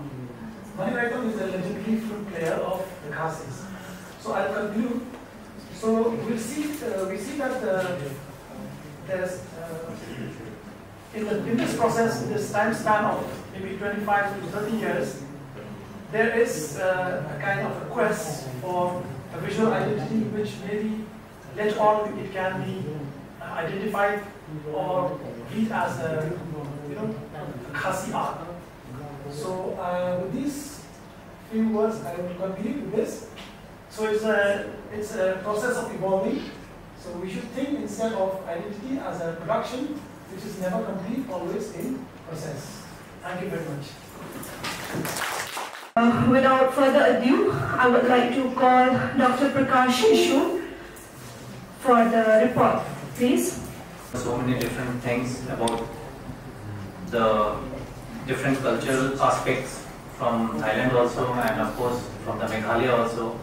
And though it is, you all are visiting Meghalaya, so it's, these papers were really important for all of us, so that we can understand the cultural aspects of Meghalaya, right? So I will start from Dr. Surya, and he presented a paper on creative process of abstract painting series, Poems from the Fields.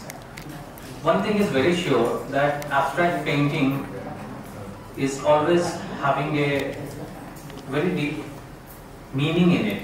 Rather, we don't see any, identified image, we see the abstraction, but from his works we can always understand the way his processing for each and individual artwork is very important. He talked about the relationship of word and images which he represents in his artworks.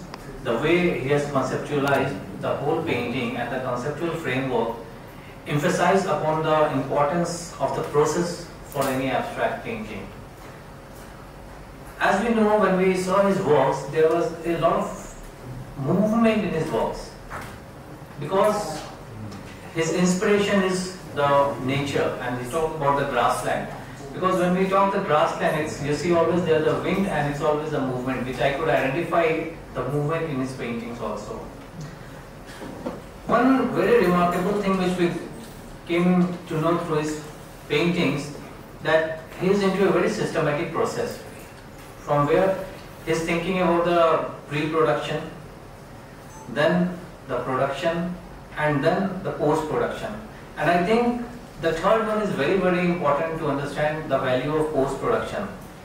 Once, because these two, the pre-production and the production, when it's done, the most important part is how to reach to the right audience, and there the post-production valued a lot.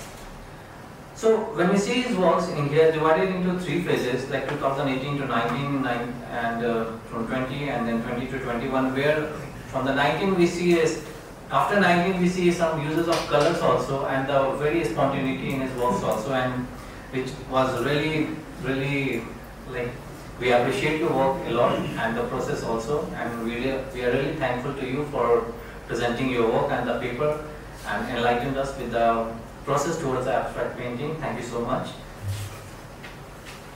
Next, Mr. Pipat from Radhavat University.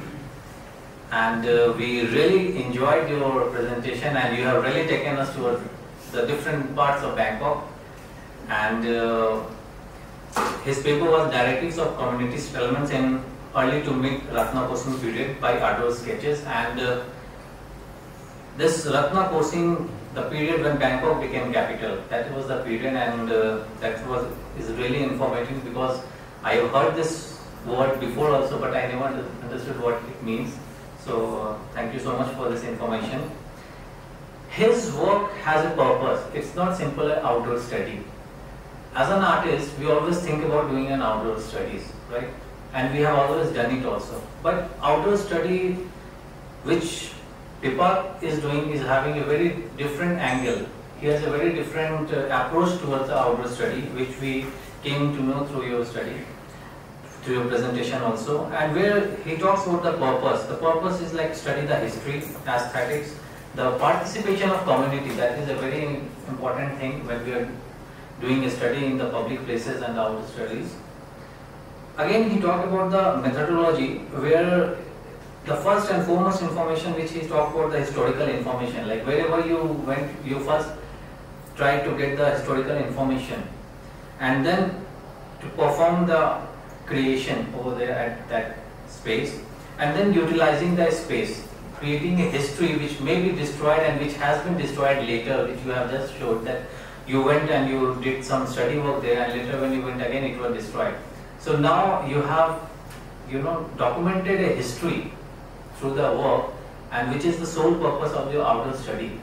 And the architectural difference, the transformation during the time, it has changed a lot.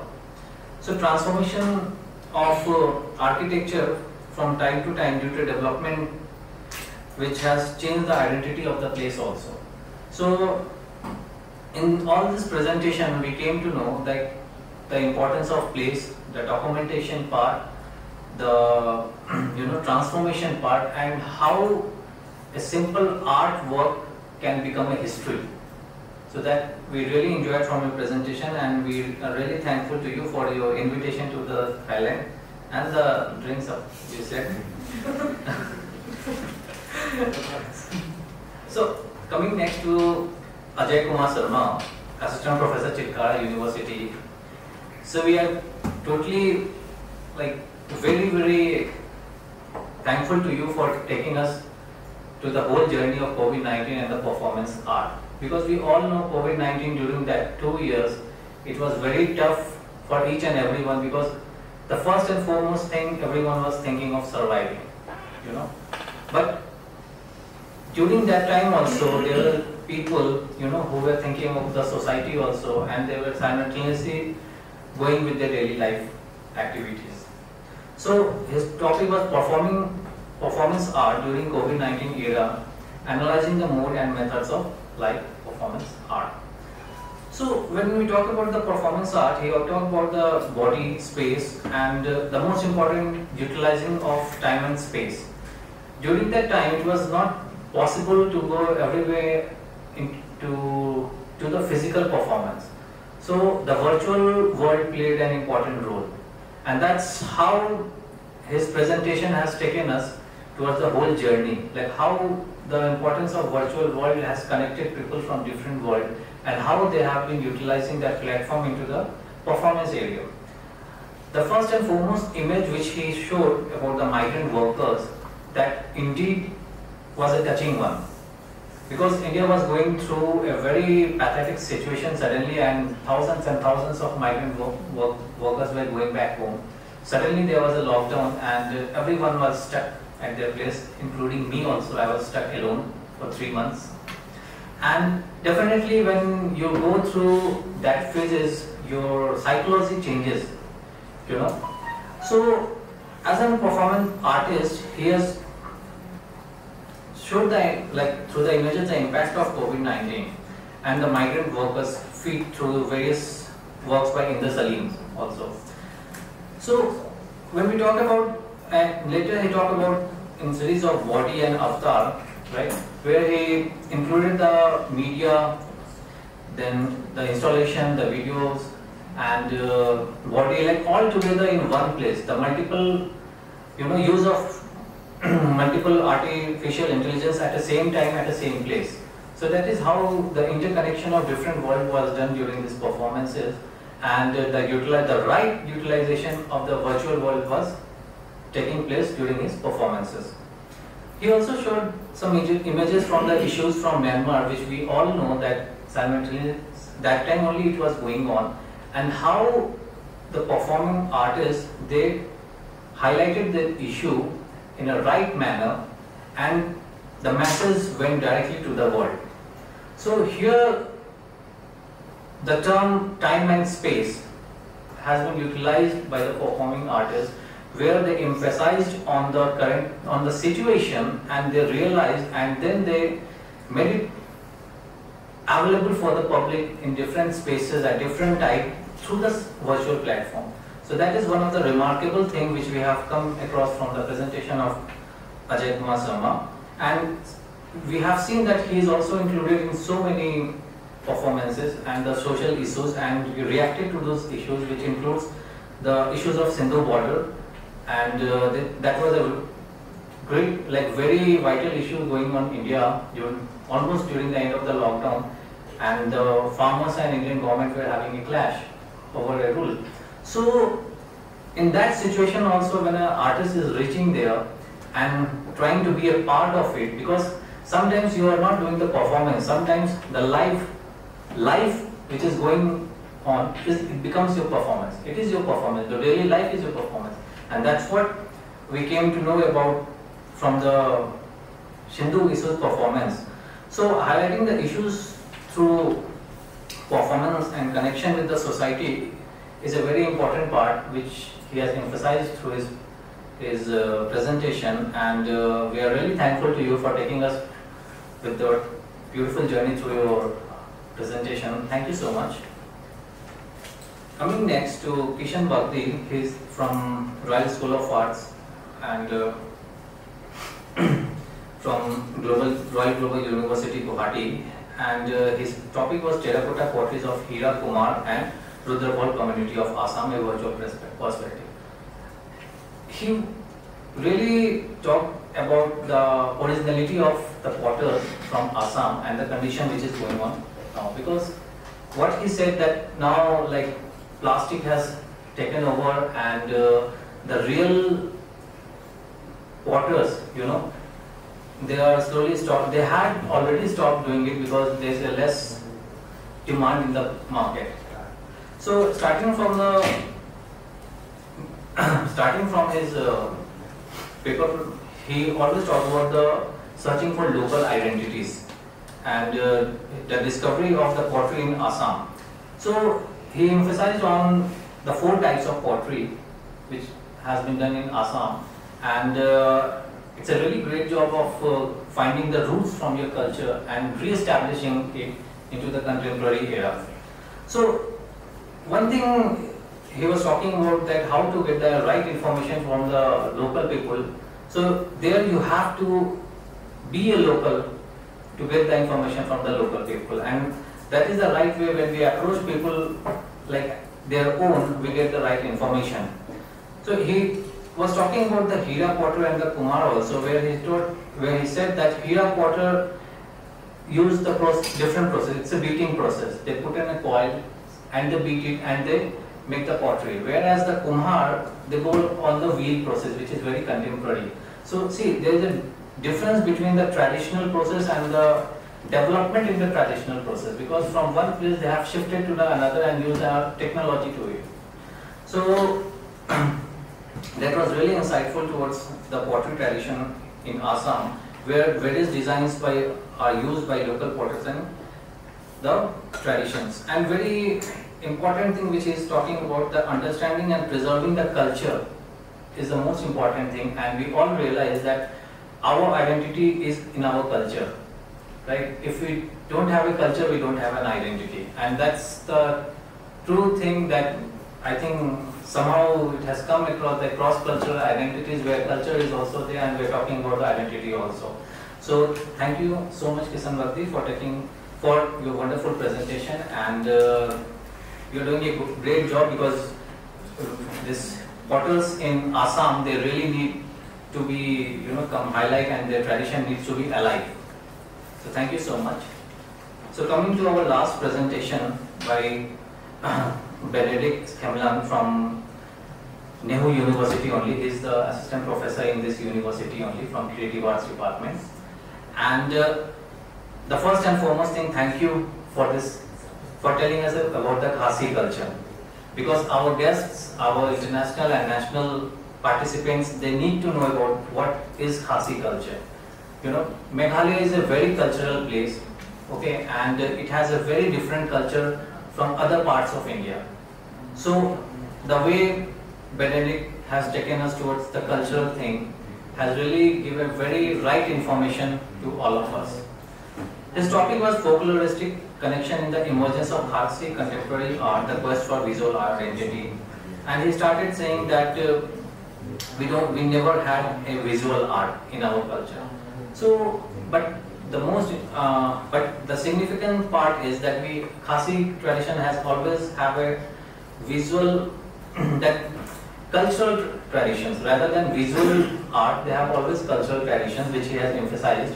So he was talking about the importance of lines. You were talking about the importance of lines, which comes from the art practice and it's how it is different from India, China and Japan. Each and individual artist have their own line, and it comes from their personal cultural traditions only. So what he emphasized on that Khasi tradition, there is no image making, right? There is no image making process, but there are so many cultural practices which are going on and which has developed itself and indigenous art practices in the state. So that is one of the most important things we need to understand, that if we are not having history also, we are on the verge of creating history. So that is a very important thing which we have got from his presentation, and he has, you know, he told us about so many Khasi stories about the Naukalikai Falls also, and how the local artists, they are utilizing and they are focusing on the local and traditional aspects of Khasi culture, and they are following the stories also, and that is one of the most remarkable thing, that you are working very hard on your cultural aspects, and you are trying to bring that in forefront of the community. So the quest for Khasi identity and the visual identity in Khasi art, so the process is still going on, and all the artists in this state, they are doing their best to establish a Khasi art tradition, and I am sure that it's going to be established. It has already been established, and it's flourishing all over India and the world also. So once again, I thank you so much, Benedict Skamlang, for your wonderful presentation. And so today we had total 9 presentations, and I'm really happy and really glad that we all have shared our knowledge, we have shared our cultural aspect, we have shared our experiences and our art with all of us, and definitely it has, all the papers has given us something to understand, something to learn, and something to carry again with us back when we are at our place. So from the bottom of my heart, I thank all and every participant who has presented here, and a great thank you to all of you. Thank you so much.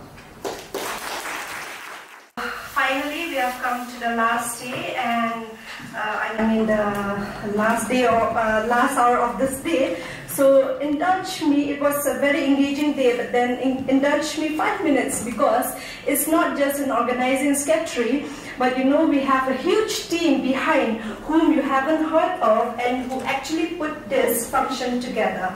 So, but first and foremost, on behalf of the Positive Energy Art Foundation and all the team, I would like to extend a very hearty vote of thanks to the chief guest, Shri Frederick Roy Kharkumar, for sparing his valuable time to grace us this morning.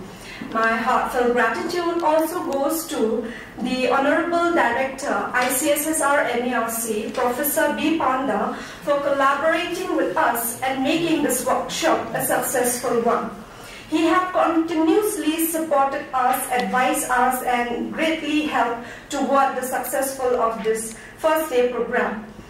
I'm also very much thankful to the resource person, Shri Rathal Warjari and Dr. Nabajit Dekam, who in a very short time period, in invitation, they have come and graced us with their enthusiastic participation in this workshop. My word of thanks also goes to the ICSSR and NERC team, Dr. Batseba G. Pongro, Thangboy Paitei, Tamberli, Bibla, Kolari Lundo, and all the members of their endless support and guidance. My thanks also goes to all the participants and the presenter who have attended this workshop and who has exceptionally presented their creativity.